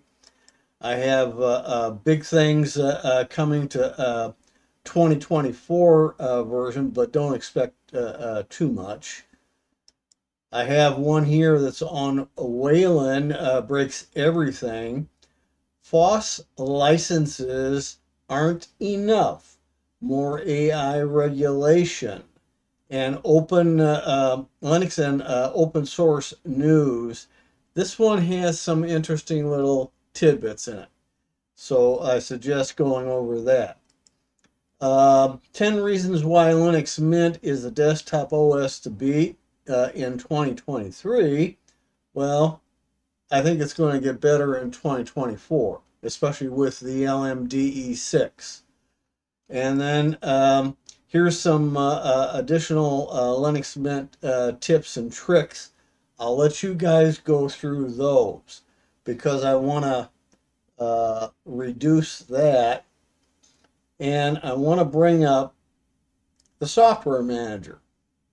Now, it isn't very often, but like around December and early January, I've been able to finally start getting some of my backlog of stuff that's been sliding and sliding and sliding. And so bottom line is I got into Software Manager, and I do this once in a blue moon when maybe I'm too burned out on my regular work and I need distraction, but at the same time too, I want to just do some exploring. And sometimes that's with other distros of Linux or Windows stuff. But in this case here, Software Manager. And what I started doing was going through just the categories here. And I kept coming across some things that I didn't know about at the time. And so the end result was I discovered a whole bunch of additional things by just taking a little bit of extra time when I was a little too burned out for regular work and started exploring this stuff. And this is what you get with the accessories, the category, and you get all kinds of great little pieces of software in here that frankly I either forgot about or just didn't know about, or maybe there are new versions that I didn't know existed previously. So from what I'm trying to get across is from time to time, it's well worth it going through each of these categories just to see what's going on. Even Flatpak, you can find out what now is currently in Flatpak because it's constantly changing. It's improving over time, and they're giving more and more packages. But like the one guy that we last heard from, Flatpak and Snappak take up a lot more storage space than the traditional installation of the application. But I'm finding more and more of the traditional packages that I might have installed no longer available. You have to go to Flatpak. It's just one of these weird things. Now, I bring this up also in the hope that some of you in future meetings will bring to the attention of everybody who joins the meeting some of the packages you found that might be of interest to other people. And I'm really counting on everybody doing this. Bitwarden I use, but I haven't used it in Flatpak at the moment.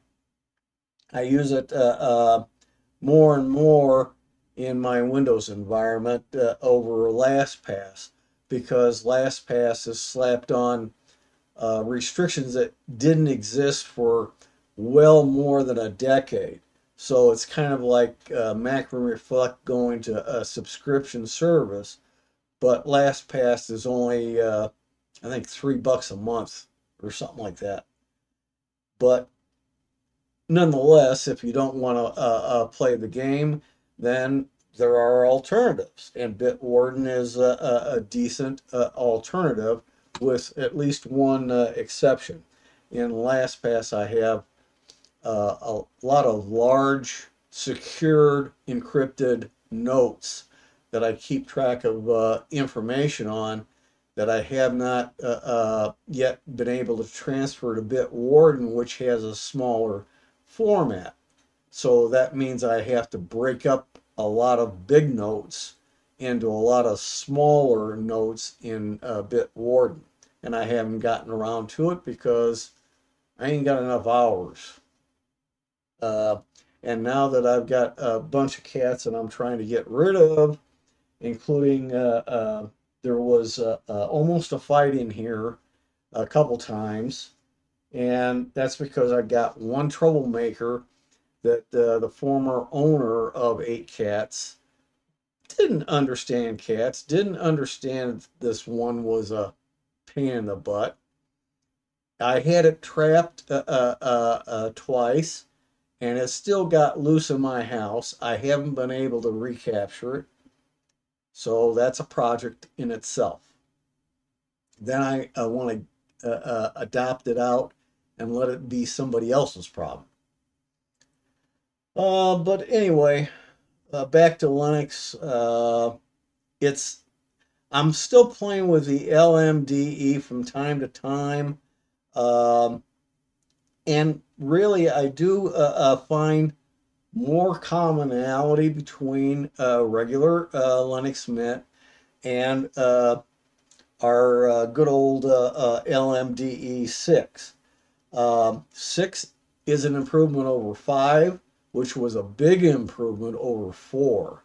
And God knows what 1, 2, and 3 were like, which I didn't know existed until around the time of LMDE 4. One other thing that I want to bring up that was touched upon in the videos is that when you come up, and I recommend this in SnapPack, always hit the refresh. But periodically, if you do not update Mint frequently, do a refresh before you do anything, even if it tells you I've got 1, 2, 3 packages. Hit the refresh. You may find out you got a whole lot more than what it's showing you, or you may find a screen that says you got to download and install a new installer package version, and then it will show you everything that's available. And that's a real important factor. Also, under Edit, if I want to upgrade to 21.3, and I'm thinking of doing that in the near future, is this is a way of getting to it, because it used to be you went to System Reports in the menu. Well, it's only there for a short time, and they may have stopped putting the update in System Reports. So if you come to the Update Manager, Edit, you'll find the upgrade available, because I originally skipped 21.2. But with all the updates that you normally get anyhow, it didn't matter. You still ended up on 21.2 at the present time anyhow. And right now, 21.3 pieces of upgrade are coming into even my 21.1 that's got now a moniker of 21.2, even though I didn't do the upgrade. And I'll be eventually seeing 21.3 before the next version of Mint comes out. Also under View, you have kernels. And if you want to update your kernels, here's a warning. Do heed the warning. Click Continue. And these are the ones. Now, I consider 6.5 to be kind of bleeding edge at this point. The other guy did 6.2, which seems to be working fine, and I would say that that's worth considering. The 5.19 he said was obsolete. Of course, that makes 5.15 the default kernel for 21.3 very obsolete. So if you're interested, I would back up my system first before I change my kernel, just to be on the safe side. And it doesn't matter whether you use something like Time Shift or Clonezilla, RescueZilla, or some Macrium Reflect Rescue Media will do the backup. And I'm sure something like Easiest to do backup and its rescue media would do pretty much the same thing Macrium Reflect rescue media will also do. So these are some of the little tidbits that I came up with in the last week or so that caught my attention more than some of the articles that I have done in the past. And I'm not done doing other articles, but I think some of us need to be looking at that software manager when we get a little bit of time and seeing what's out there. And you might surprise yourself, Ned, that there's a package out there that you might want to explore. And if it turns out to be a good package for you, bring it up to the rest of the people at the next meeting. It behooves us to keep expanding this stuff and being able to show people there's a lot to offer in the Linux environment, and Windows isn't the only game in town, nor is Mac OS or the BSD versions, which are a micro version of Unix operating system that most of us probably would not mess with because we didn't come from a Unix background. So does anybody else have anything specific they want to discuss? Okay, you're on stage.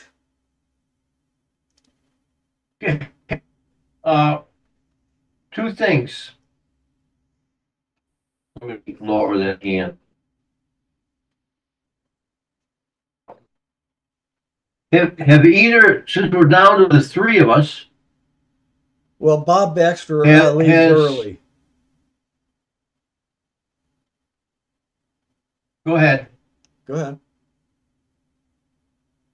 Okay, so is either of you two used a video capture software from Linux to capture live videos from the screen? I have used OBS in the past, but OBS has changed a lot. I have not retested it in Linux, but I do use it even as we speak in Windows environment, both 10 and 11. 10 I let go for a while, and I did have some problems with it. I think I'm back on track there. I will eventually get it working again on a Linux base. It's a case where I have a whole lot of settings in the Windows environment, and trying to get some of them transferred to another machine, it doesn't matter what the OS is, can be a headache. So it can be very time consuming for me to have a transition, as it were. But OBS did work. I would recommend, if you're going to play with it, try Flatpak version. It may give it some additional stability, but when it went to, I think it was version 2.9 from the prior version, it changed a lot of things. I didn't see what it changed, and so I lost either video and or audio or both in my recordings, which means that some of the meetings I was trying to record didn't get recorded by me. And if they didn't come out good in Zoom's recording, we don't have that meeting recorded anywhere. Right now, the reason I have two Tim Ks out there, that's two different systems running OBS. now in version 3. And not take that back. It was 29 and 30, and it's now in 30, and it still threw me a couple curves, but I was able to catch it on one system quickly. But it turned out there were some different idiosyncrasies in 10. So I didn't catch those right away. It took a while to get those all ferreted out, because what happens is some of the settings that you have to set up in OBS link to your hardware devices, such as what your web camera is, your a web microphone, your speaker systems. And suddenly, when there's a major version change, some of those things break. And you have to realize that, go in and check those things out, and try and get them working before you need them. Anything else, Peter? So you played around with LM? Pardon? You've played around with LMD6. Oh yes, I've got a working version of 6. I got both 32 and 64-bit.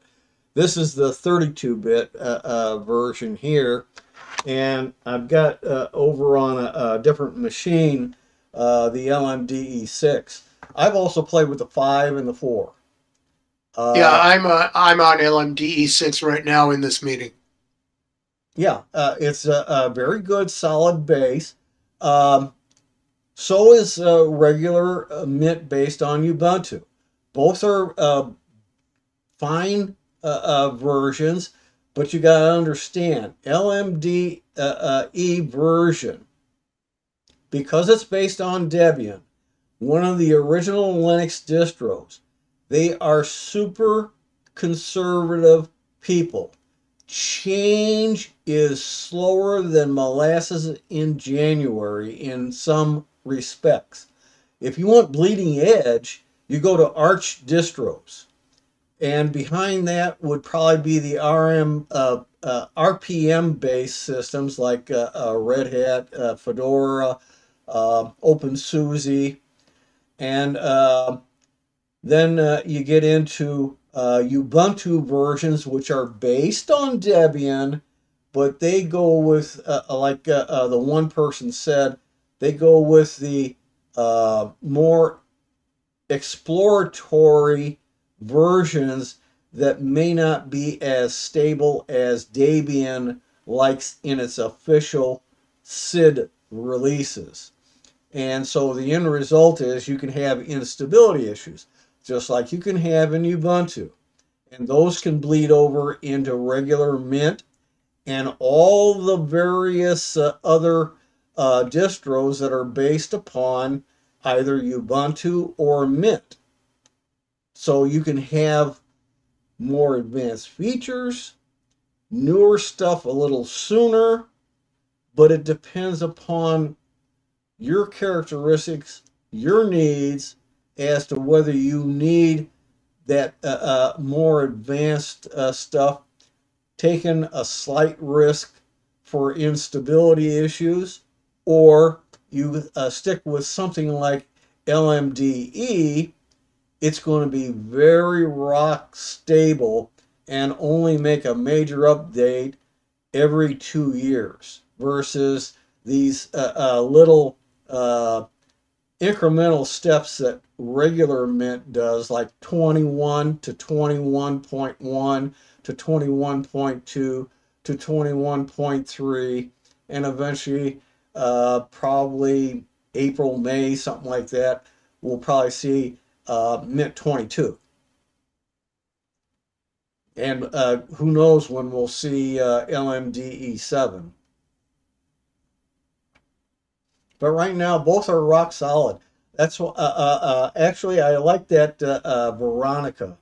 Like I said, play the video at full normal speed, and she is a fast talker. but I like her idea on laptops having a slot in the side where you can pop out your NVMe, plug in another one with a different distro on it, and start the new system up and get going again. It reminds me of old IBM ThinkPads. You had that same similar kind of capability when it was spinning hard drives. But Tim, comment on that. I am someone who uses SSDs in external enclosures. right, They are very readily swappable. They're not hot swappable, but they are swappable. right. And with the ever-growing availability and popularity of pre-manufactured, pre-built external SSDs, I think that comment in the video is somewhat out of date. I disagree with you. I would like that idea pretty common. I use the externals too. I've got this for an M.2 format, and I also have, though I can't grab one right this second, I don't think. Yeah, here we go. I've got this 2.5 inch form factor as well. So, I mean, I've been using the externals. I also use the straight cables that will give you a USB 2 straight into a 2.5 inch drive just like this. There's Right. something almost identical with M.2 factor as well. I don't happen to have one of those though. But I've seen them, so I know they're readily available. Yeah. It depends upon each individual user. Most users are not into the hardware like I am, and to some extent you too as well. Yeah. Even Peter is fairly into hardware, but that's tends to be on the rare side. My being besides hardware, I'm into the operating system and tools to maintain, backup, increase performance of the operating system, etc. I'm much lighter in the applications that most people want to use, whether it's an office package suite of some kind, with Microsoft Office being the biggest and most complex version out there to learn, especially if you want to try out every bell and whistle. By the time you go through all the programs, the bells and whistles one time, they've already probably changed everything twice. Yeah. So bottom line is that's why, especially like Microsoft Office, most people, if they learn and use 10% of what you're paying for, it's a miracle. Because most people don't have enough dedication and great memory for all the idiosyncrasies of all the features that are available in a Microsoft suite. Whereas you get LibreOffice, WPS, Open Office, and a few other packages, they are more condensed. They don't have as a fraction of the bells and whistles, knowing that most people are not going to go deep into the packages and learn every little nuance that Microsoft does. Little side note on LibreOffice. Whenever I see really old versions, even the age of the version that is standard in Ubuntu, I usually go over to the Document Foundation, download their archive of deb packages for LibreOffice Fresh or Community. And even though I may not be getting much out of it, I like to have a more up-to-date version. I'm not that concerned on being with the latest greatest always. I mean, as an example, I still use Macrometer Reflect 8 free. Why? Because it's rock solid, and there's a lot of pieces of software out there. For example, there's another group, a person, he is recommending rclone, and rclone now has a GUI interface for rclone. But the developer of rclone has not done any changes or updates to rclone for at least a couple years, and he was very upfront about it. But it's so rock solid, and he's been using it for a year or more without any issues. He still recommends it regardless, because the way it's built, I have never seen an issue with macro reflector. I go back to version, I think the last version of 4 that came out, and then it fairly quickly went to 5. I went through all of 5, 6, 7, and 8 as far as it's going on free. And I have a subscription service. I only use that on some of my 11s because there aren't enough licenses that I have to cover all my Windows 11 systems with the subscription version. So I still use free on a few of them. It's rock solid. I don't worry about, if I was going to worry about something, it would be a case where the possibility of a piece of software, and Macrometer Reflect qualifies, where it was free, they wanted you to make a paid version, now they're going subscription. Well, what if they decide, that's it, we've had it with this, it's not working out for us, we need to make money, and they pull the whole product altogether? Macrometer Reflect will not do that. Well, I'm just saying, what if they did? You could have... there have been companies that have done that. That's right. Of course, we've seen Samo do that. That's right. And but so, that's only because they were not able to get people to pay for it. That's Macrometer right. Reflect is doing pretty darn well about getting people to pay. I understand that. I'm just saying, I gave it as an example because I know you have it and I have it, and other people, even through my recommendations, have been using the Macrometer Reflect. The Sumo, I wasn't totally sold on it. I tried it out a couple different times. Still, at the same time, I'm sorry to see it go, but this is a potential life thing. Things come and go. I mean, look at all the versions of Windows that have come and gone. Everything has its time, and eventually you have to say, well, we got to move on. And so you went from XP to Vista. That was real popular. And then they cut back on Vista to 7. Then they went to 8, 8.1, 10.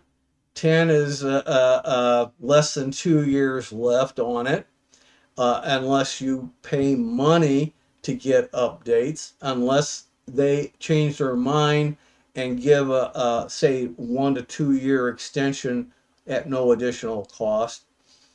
They did it on XP, they did it on 7. They might do it on 10, but I doubt it. Then you have 11. Come next fall, they may be releasing what may be called still Windows 12. Nobody's saying that's absolutely going to be the name or not. And that's going to introduce an option of subscription to an online desktop. What basically Windows 12 as understood currently, what it'll do is it would have a base operating system that everybody gets, and only by paying subscriptions and going with cloud apps, you could get additional features, particularly some of the advanced AI features. Right. And you got to understand with AI, there are a few trying to create limited local on your computer AI, but if you want real AI, you got to be hooked up to a supercomputer, basically speaking, which is the cloud. And Exactly. and whereas the local one that some are trying to create only follows and tracks what you do on your computer through the browsers, the history of what you do, and it will use that information in giving you an AI intelligent answer for what you have come across. That is basically what has been happening with things like Copilot. Right. And even now, Firefox, which some keep saying is a dead horse, but it still keeps going, is going to create their own AI package to be part of Firefox. And then They have no choice. They have no choice. yeah, that's right. If they don't, they really will become a dead product. And then you have all the spin-offs. You have Chromium, which is the foundation of both Edge and Chrome, but you also have something similar with Firefox, with WaterFox, Pale Moon, Libre Wolf are three that I know of off the top of my head. They're all based upon a Firefox browser. But they are usually not as up to date and as advanced. That's they give in a sense it's kind of like using Debian version versus the regular Mint based on Ubuntu.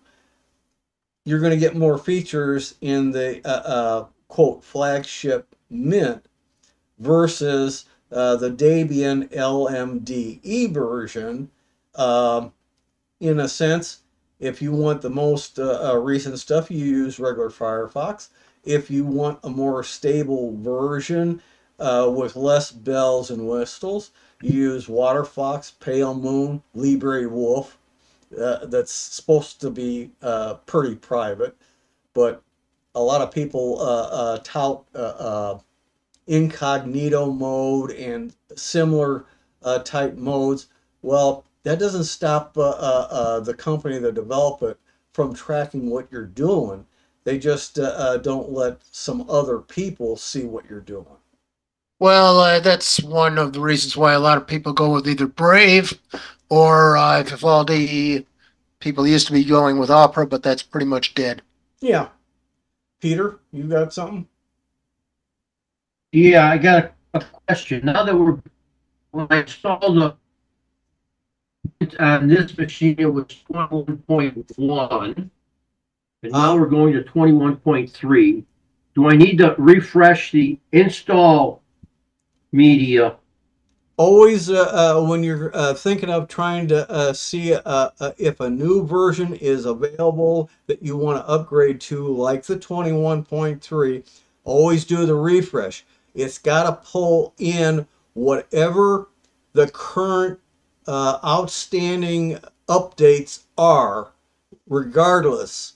And if you only upgrade once a month, as an example, always do the refresh before you do any install.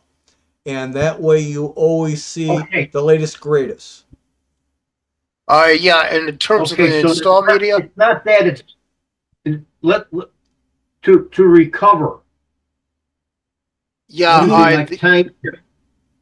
the install media, or if you need to recover your system, I use Ventoy. So what I do is I just simply replace the older ISO with the newer ISO. and Ventoy will mount it for me. Yeah, and what you can do too is time shift, which some will recommend at the point where you're going to do an upgrade, have it going, and you can have that time shift go to an external drive, which for most of us anyhow, we only have one, at most two drives in our systems, unless you have an old tower like I have some, and very few of them have more than two drives anyway. So I would go, in fact, I don't have it readily available right now. I've got a external housed drive strictly for Linux, and it's a terabyte drive. I split it in half with gparted. Half of it is for timeline for a given computer, and half of it is for regular backups that I use either RescueZilla myself, or I could also, if I want to, use the rescue media from Macrom Reflect, as well as some of the other things that I've brought up in the past. Most people who use Linux do not clone and do not do image backups. Why? Because you can have a home or user data partition, and that contains your user documents, your photos, your videos, etc., and it contains a lot of your per user settings. Everything else, we like to get a fresh install and start fresh. Yes. And the other thing you can do, Synaptic allows you to save software markings. So it will reinstall with the latest versions that it has available everything you installed that got registered with it. This does not include app images. It will not include Flatpak. It will not include anything you side-loaded from a PPA. But otherwise, it contains all your repo-specific software, and you can save the markings of your installed software, or you can save all the markings, or you can save markings for problem packages, because it does all of that under a little tab called status. And Peter, I'll bring up another point here. Under Mac OS, they have timeline, which is the same thing as time shift. And now under Windows 11, they have finally a new backup application, but not everybody's going to like it because what it does is it backs up your system on the fly to OneDrive, and a lot of people don't like that concept. And part of the reason for that is even though OneDrive added a year or two ago a vault feature, which means everything in the vault is encrypted, OneDrive by and large by itself is unencrypted. So if you're backing up, for example, if you're not careful when you're installing 11, you'll end up backing up all your documents folder to OneDrive. And if you want a local copy, you have to download it. It is something that can be turned off, but most people don't know that happens to exist. Now, why do you want to have the equivalent of these three types of backup? The biggest single reason is they are ongoing, on-the-fly changes to your system, so that if, as long as you don't get hit by ransomware that encrypts all your stuff, including your time shift stuff or timeline or this MS backup, you're okay. And so I think with the MS backup and OneDrive, it would stop ransomware from encrypting stuff out on the OneCloud. But that's not necessarily true of Timeline or Time Shift. And so you have a situation where you could be at some risk, but if you only do an image backup, which is all I do, is I do it once a month at most. And that means anything after I've done the backup that I do in the way of changes on my system, I don't have a copy of, unless I take a flash drive as an example and I back up everything that changed to the flash drive. Then I can restore my image backup, and then I can take the files that changed on my system and copy them back to the restored backup image. And theoretically, I should have almost everything that took place. With time shift, timeline, you might have almost 100% restoration as long as it didn't get encrypted by ransomware or something like that. Now, the question you always have to ask is, do I want to be able to roll back to exactly where I was just before I did this stupid thing? Or do I want to give myself an opportunity to put the whole thing together properly and with fewer errors than I had even at that point? That's true too. And that's one reason why a lot of people who use Linux professionally will simply salvage their user data and rebuild everything else.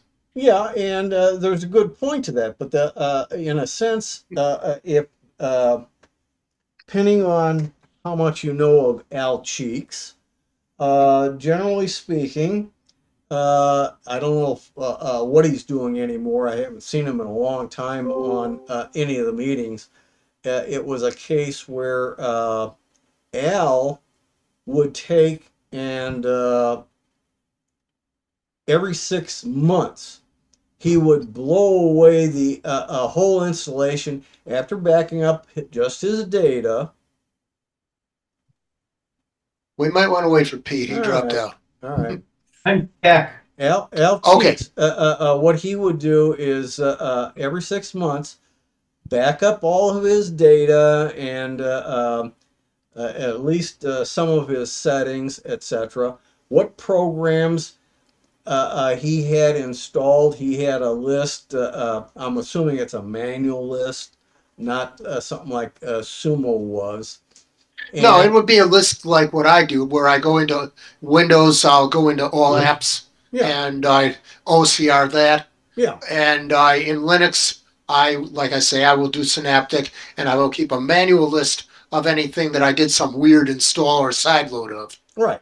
And it's just a case where Al did this because in Windows, it gathers cobwebs. And part of it you already found that I've known for a very, very long time, but I know how to take care of it without blowing away my system and doing a reinstall.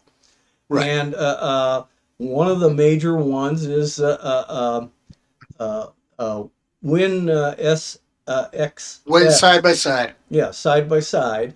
And it's a case where that keeps accumulating tons and tons and tons and slows you down more and more and more. The registry can get the same way. And yeah, so, you get accumulations of manifests and sometimes driver install packages, and you will get accumulations of Windows update install packages, and you will get accumulations in the registry of registry values. And each time you install, uninstall, or modify or update software or change some of its settings, more and more of this garbage accumulates. In Windows, we have well-known tools for cleaning this up. Pete, what you may not know is that in Linux, we have tools for this too. We have Stacer, which is one of our favorites. Mm-hmm. BleachBit, which also works in Windows, although it's a Mm-hmm. different program in Windows. And in Linux, in Ubuntu, we have Computer Janitor, now known as Ubuntu Cleaner, but that only works in Ubuntu and its flavors. If you're using a Debian-based Linux, you would not use that. There's other stuff in the Debian repository. I just found one more that I want to check out before I tell you what it is. Yeah, and it's Okay, a very common thing that tools will change from time to time. If you're on Windows, okay, a lot of employees work on projects on GitHub, which is also owned by Microsoft as a developer's base. And they created Power Toys, which is a great little tool, and a suite of tools, and it keeps improving at all times. They also now have PC Manager, which is a single front end that pulls together a whole bunch of individual tools that go back as far as Windows XP, maybe even older than that. So I kept saying when I found out about PC Manager, is that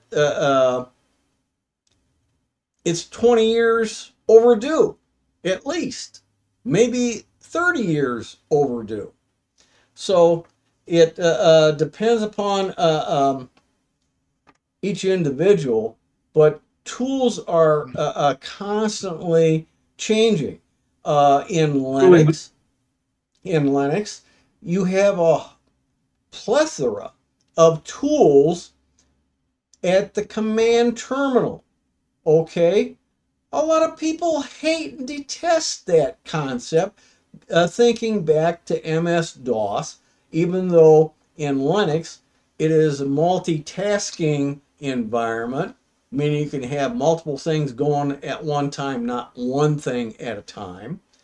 But you got to remember all these options, all these switches, and really you only remember a small portion of them. And when you know you need something that isn't part of that small subset, you have to go look at the manual pages and find out some of the extra features that you now need, perhaps a one-time need. So you have that factor. But a lot of people out there who are developers, they create graphical user interfaces for a lot of these command line tools, and the end result is you have a better tool. BleachBit was brought up by Bob. Fine. BleachBit works on Windows, and it does it has improved, and it does a pretty darn good job of cleaning out a lot of trash that all the other applications I run for cleanup leave behind.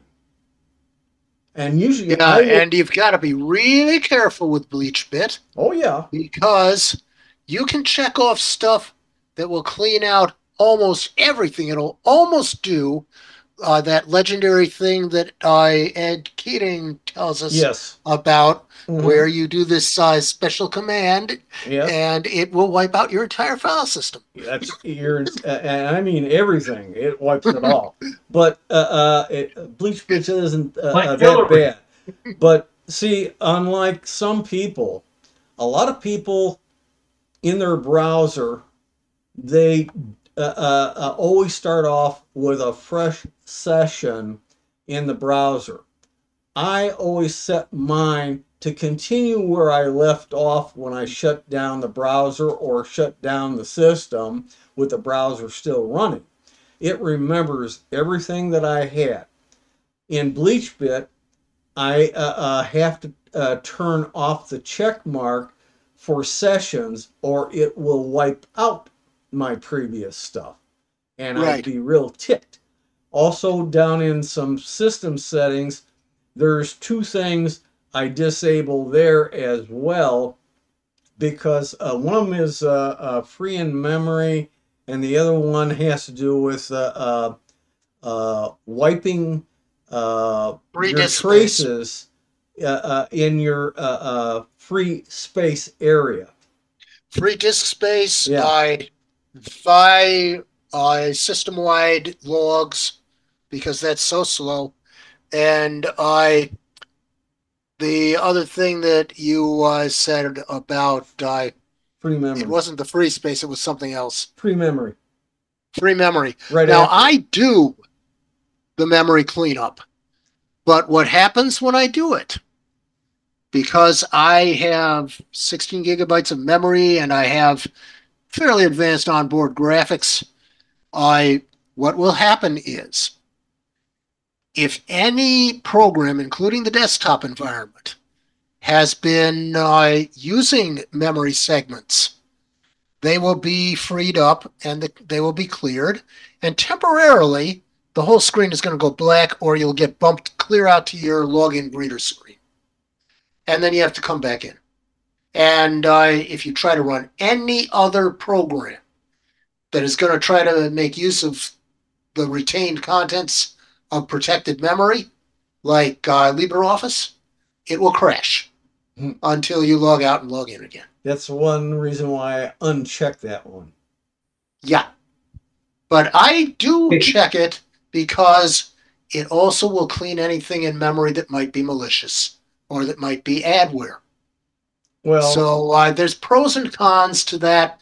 Also, what I want to mention about BleachBit, there are folks who really don't like it because it cleans out logs, including crash reports. And these are important to developers. Unless you uncheck them. If you uncheck them, it will leave them alone. It's right. It's basically speaking, when you're going to use a tool, check things out and find out, hey, this thing, if I leave a check mark here, is going to get rid of my logs, and I'm especially a developer, or I'm having a lot of problems that the log files are accumulating information about the problem, that's a no-no. But otherwise, on a normal basis for most people, you'd still put in a check mark, get rid of the old logs, and who cares? You're freeing up space. And so you've got to take everything with a grain of salt. That's why in BleachBit, what I like is in the major categories, it will tell you a bit about each of the settings, which a lot of utilities don't do. So it's like having a whole bunch of man pages inside the app. Right. Really good to have. Yes. And I think we have another question from Pete. Yeah. He just keeps bouncing. So where I was really going at, and I brought this up before the actual meeting, is I've got possibly 2 or 3 desktops at the school that I'm going to do a study session with probably the 8th graders and the high schoolers in the school. It's an after-school program, one with all the latest version of Linux on. Have them install it. So one thing is, on Linux, how do I burn a USB stick with an operating system, with the Linux current Linux? Pete, let's circle back to Ventoy. Do you remember how we had the utility Ventoy, which would create 2 partitions on a USB flash drive?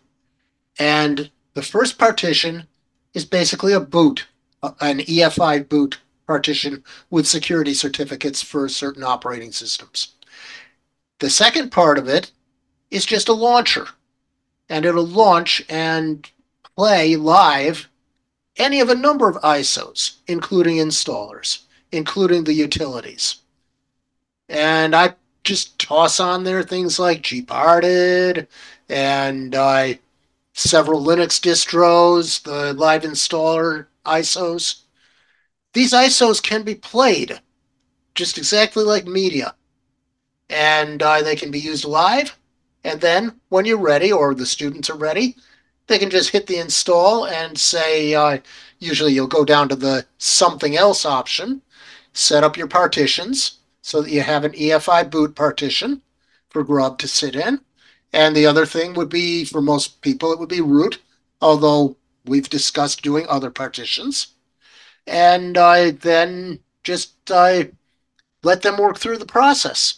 Now, also too, I want to mention, it was at least a year to 2 years ago, Ventoy didn't have uh, a way of saving any of your anything that you were doing, any changes you were making with the ISO image, but they added persistence capability to Ventoy so that, for example, in an ISO, We'll wait.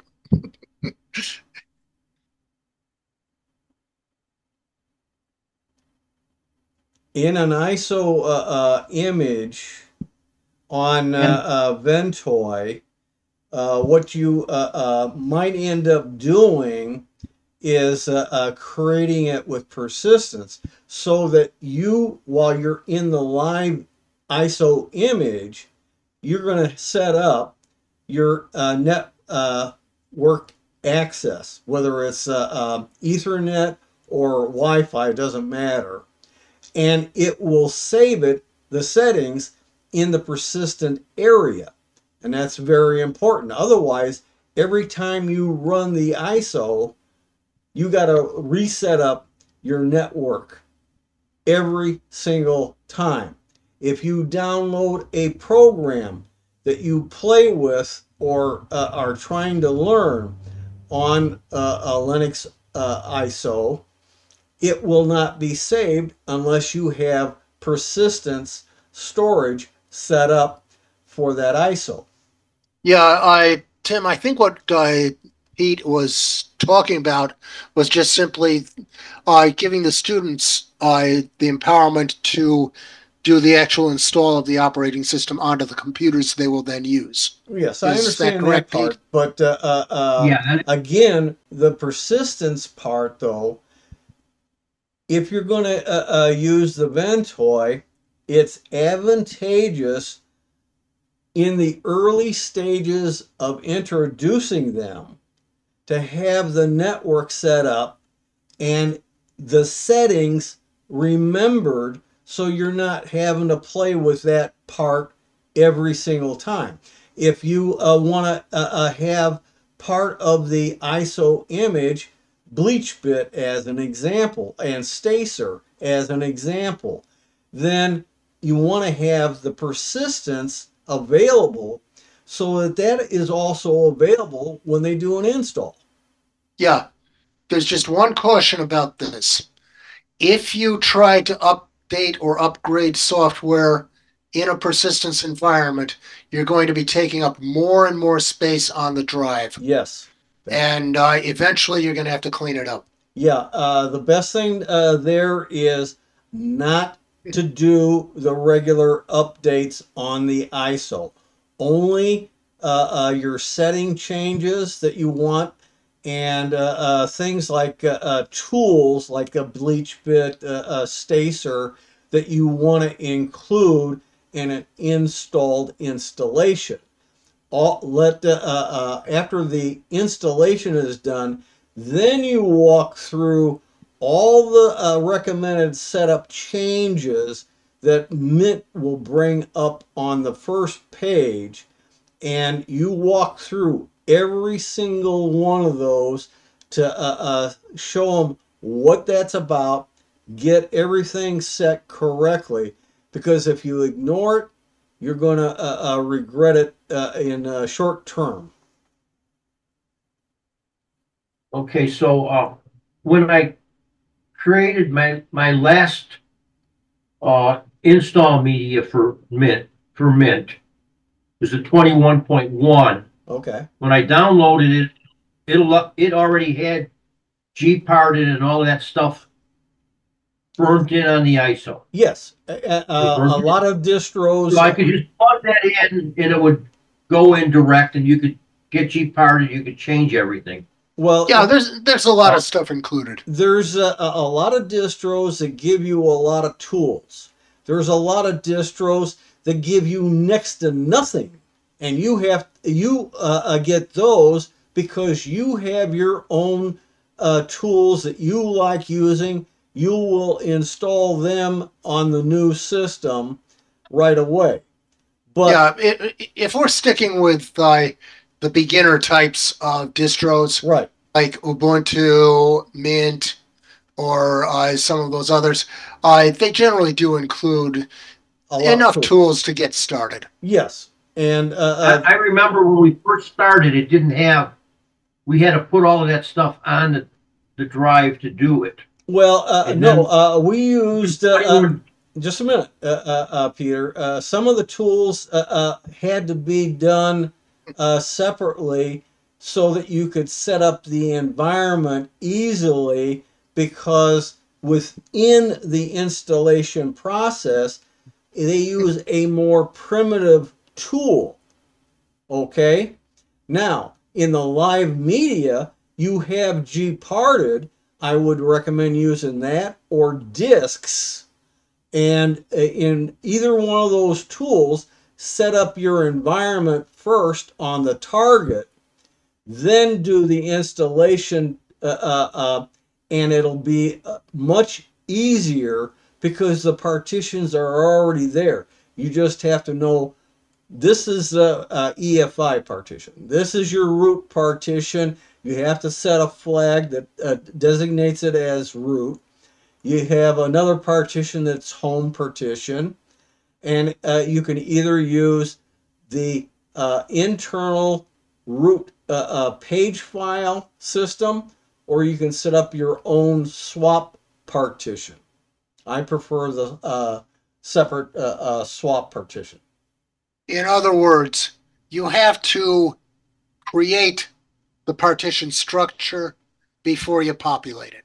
That's right. Aware.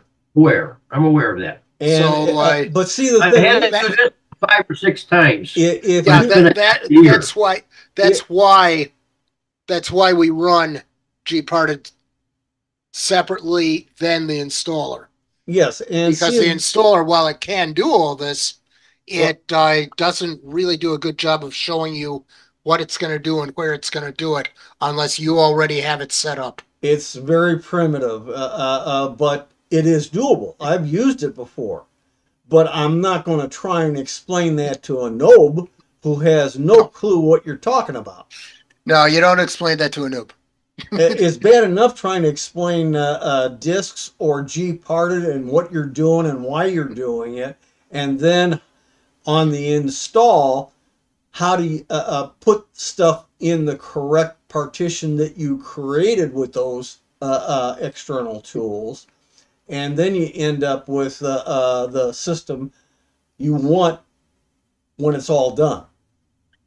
Yeah, and trying to explain to people who have not been used to working with partitions and who don't know how computers boot, if they don't know the technical details, trying to explain what an EFI boot does and why you need certain flags on the partition, yeah, good luck with that. You just tell them you do need these flags. That's Otherwise, it's probably not going to work. Yeah. You're not going to get what you want. Be...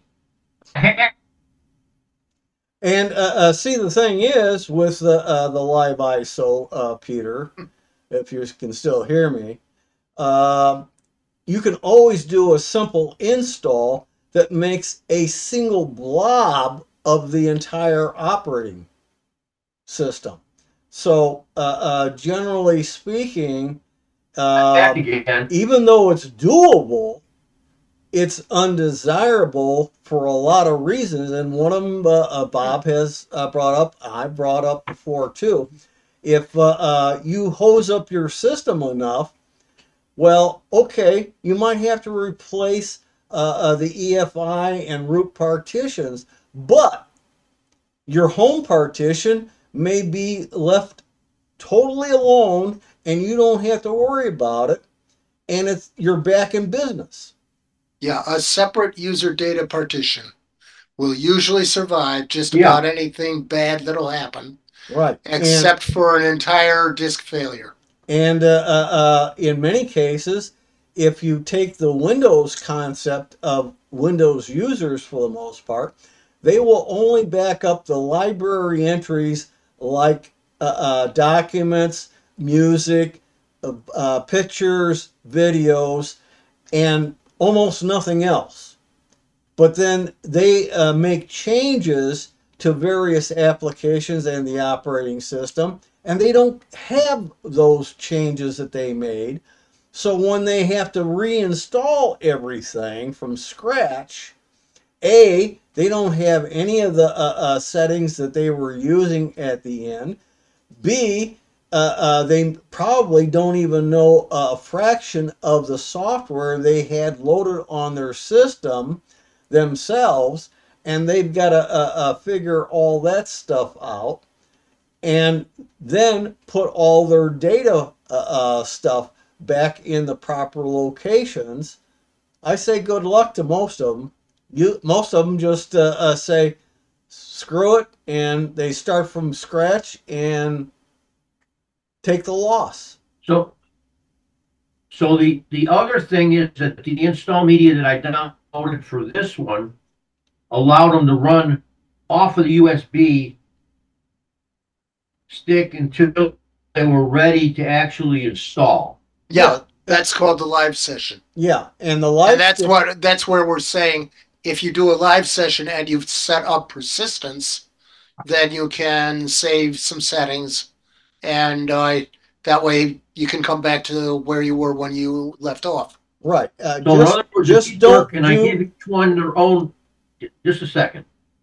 And I give each one their own USB stick. A USB stick. Right. They could then create a persistent. No, when you created. I'm in the classroom because I've only got 3. I don't know how many kids. They could plug their stick in. It would boot up to that.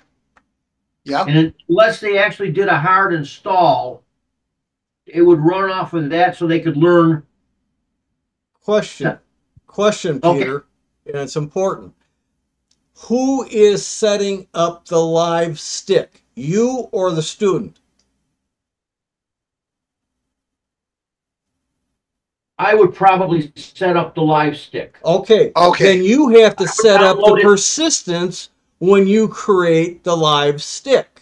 I understand that.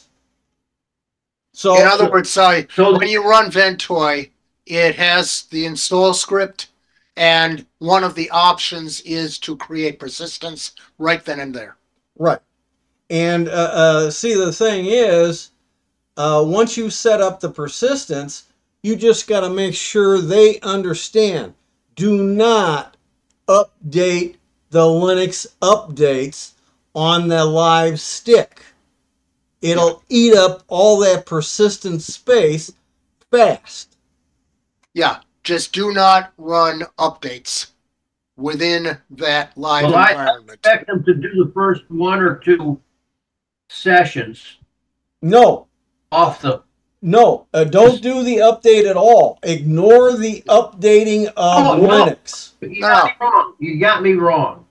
The first 1 or 2 classes, they'll work off the stick just so that they get a feeling for the system.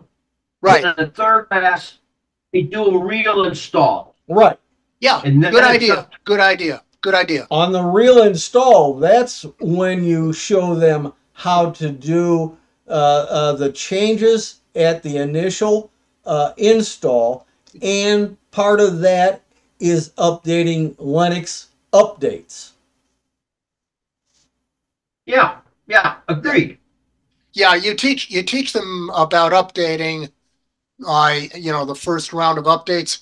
You teach them that on maybe the 3rd session. after they've gotten a feel for So- what it's like in the live So the environment. session, Frozen again. Man, we're back again. Yeah. you sure about that? Anyway, Until Israel flattens the continent over there, yeah. turns But it to glass. But anyway, the point is, the first couple of sessions, you don't have them doing any updating inside that environment. Right.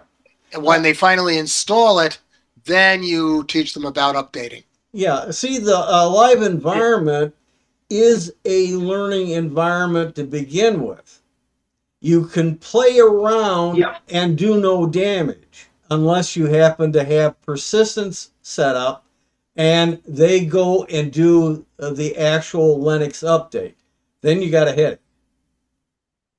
But as far I'm as going to have to do persistence because I'm going to have to set up the network because I can't give them the key to the wireless network. Right. understood, that's You set up the credentials. and that's why you also want that persistence, because when you set up the network access, you aren't showing them anything. They just have access to the network. Yeah. So the network access, when they get this USB stick, they've already got that because you put that in with persistence. Yeah. It's one of these cute things, and I'm glad they finally got on the ball with persistence. I had seen it in Rufus portable version a long time before that, and then finally Yum and Ventoy, which are kind of the same ilk. Yum was first, and Ventoy came along with some bells and whistles of their own. They both added persistence also, like Rufus Portable allowed. But unfortunately, it's still a case where Rufus Portable only works correctly on 10. So far, it does not work the same way on 11. Well, there's always Well, Ventoy. I'm working on the Linux probably at 21.3 when I update the one at the school. Yeah. Yeah. So that's my machine at school. Yeah. So I've got to practice everything on the machine here, not on the Windows machine. Yeah. On the machine here. Mm-hmm. Because I have very limited time over there. Yeah. The sessions are like from 2:30 to 4:30. Yeah. Make sure you know what you're doing. Yeah. You don't want to Not experiment. being a blind leading the blind. But the LMDE is also a viable option besides regular Mint. It's just you'd have to learn that idiosyncrasies of that version, but otherwise, mechanically, it's almost the same thing. For educational See, purposes. so the deal here is that I get them on Mint. Right. Yeah. And But once there they're are there, two they versions. can get another installation disk, and they can install LMD if they want to. I It's think not. I think for people just learning, regular Ubuntu-based Linux Mint will probably be around long enough for them to learn, and they can agree. just start with what everybody knows, and everybody knows it works. Right. And now Yeah. that LMD 6 is out, at least that's another viable option if somebody wants to go that route for more stability. Yeah, if they And want to less do it change. that way. And less The change. thing is, if I get a star, a rising star, and he wants to, he or she wants to play, since these aren't actual school machines anymore, Mhm. they can do whatever they want, as long as they stay in a safe zone. Yeah, So more advanced users can do more advanced things. Yeah, they can. So these are going to be high schoolers. Yeah, they tend to be adventurous. Yes, very They tend to adventurous. be adventurous. So And probably 8th grade high school. yeah, that's about the age at which they Target like to do audience. some experimenting. And you want to be able to recover from the experiment relatively reasonably. That's why you should always keep a base image handy and be ready to just roll back to it. Yeah. There used to be a program. It. There used to be a program called Deep Freeze that after a session would just restore everything to the base image. Yeah. Yeah, a lot of colleges and high schools use that, but that's been discontinued. But actually in Linux you can do something similar. You can create a base image and then just have it roll it back at the end of the day or the end of the week, whatever your schedule is. You could even make a scheduled task out of that and maybe use time shift. There's lots of options. More so than Windows, but Windows, especially with 11, and I assume 12 eventually when it comes out. The amount of change bothers a lot of people. To some extent, even though Mint is not as bad as maybe Ubuntu at times, still makes quite a bit of change, okay? Mm-hmm. And so that bothers people. So the people who don't like much in the way of change, LMDE is a viable option. Yeah, you can do it. You can do it either way. High schoolers don't care about change. Oh, I know that. Don't care about change. No, they don't care if you change stuff. Okay. So, have we gotten you enough information and advice so that you know something about how to get started, Pete? Yeah, I think so. Well, okay. Tim, anything else we want to cover? Oh, I think we covered way too much. Okay, I'm going to be turning off the video. Okay.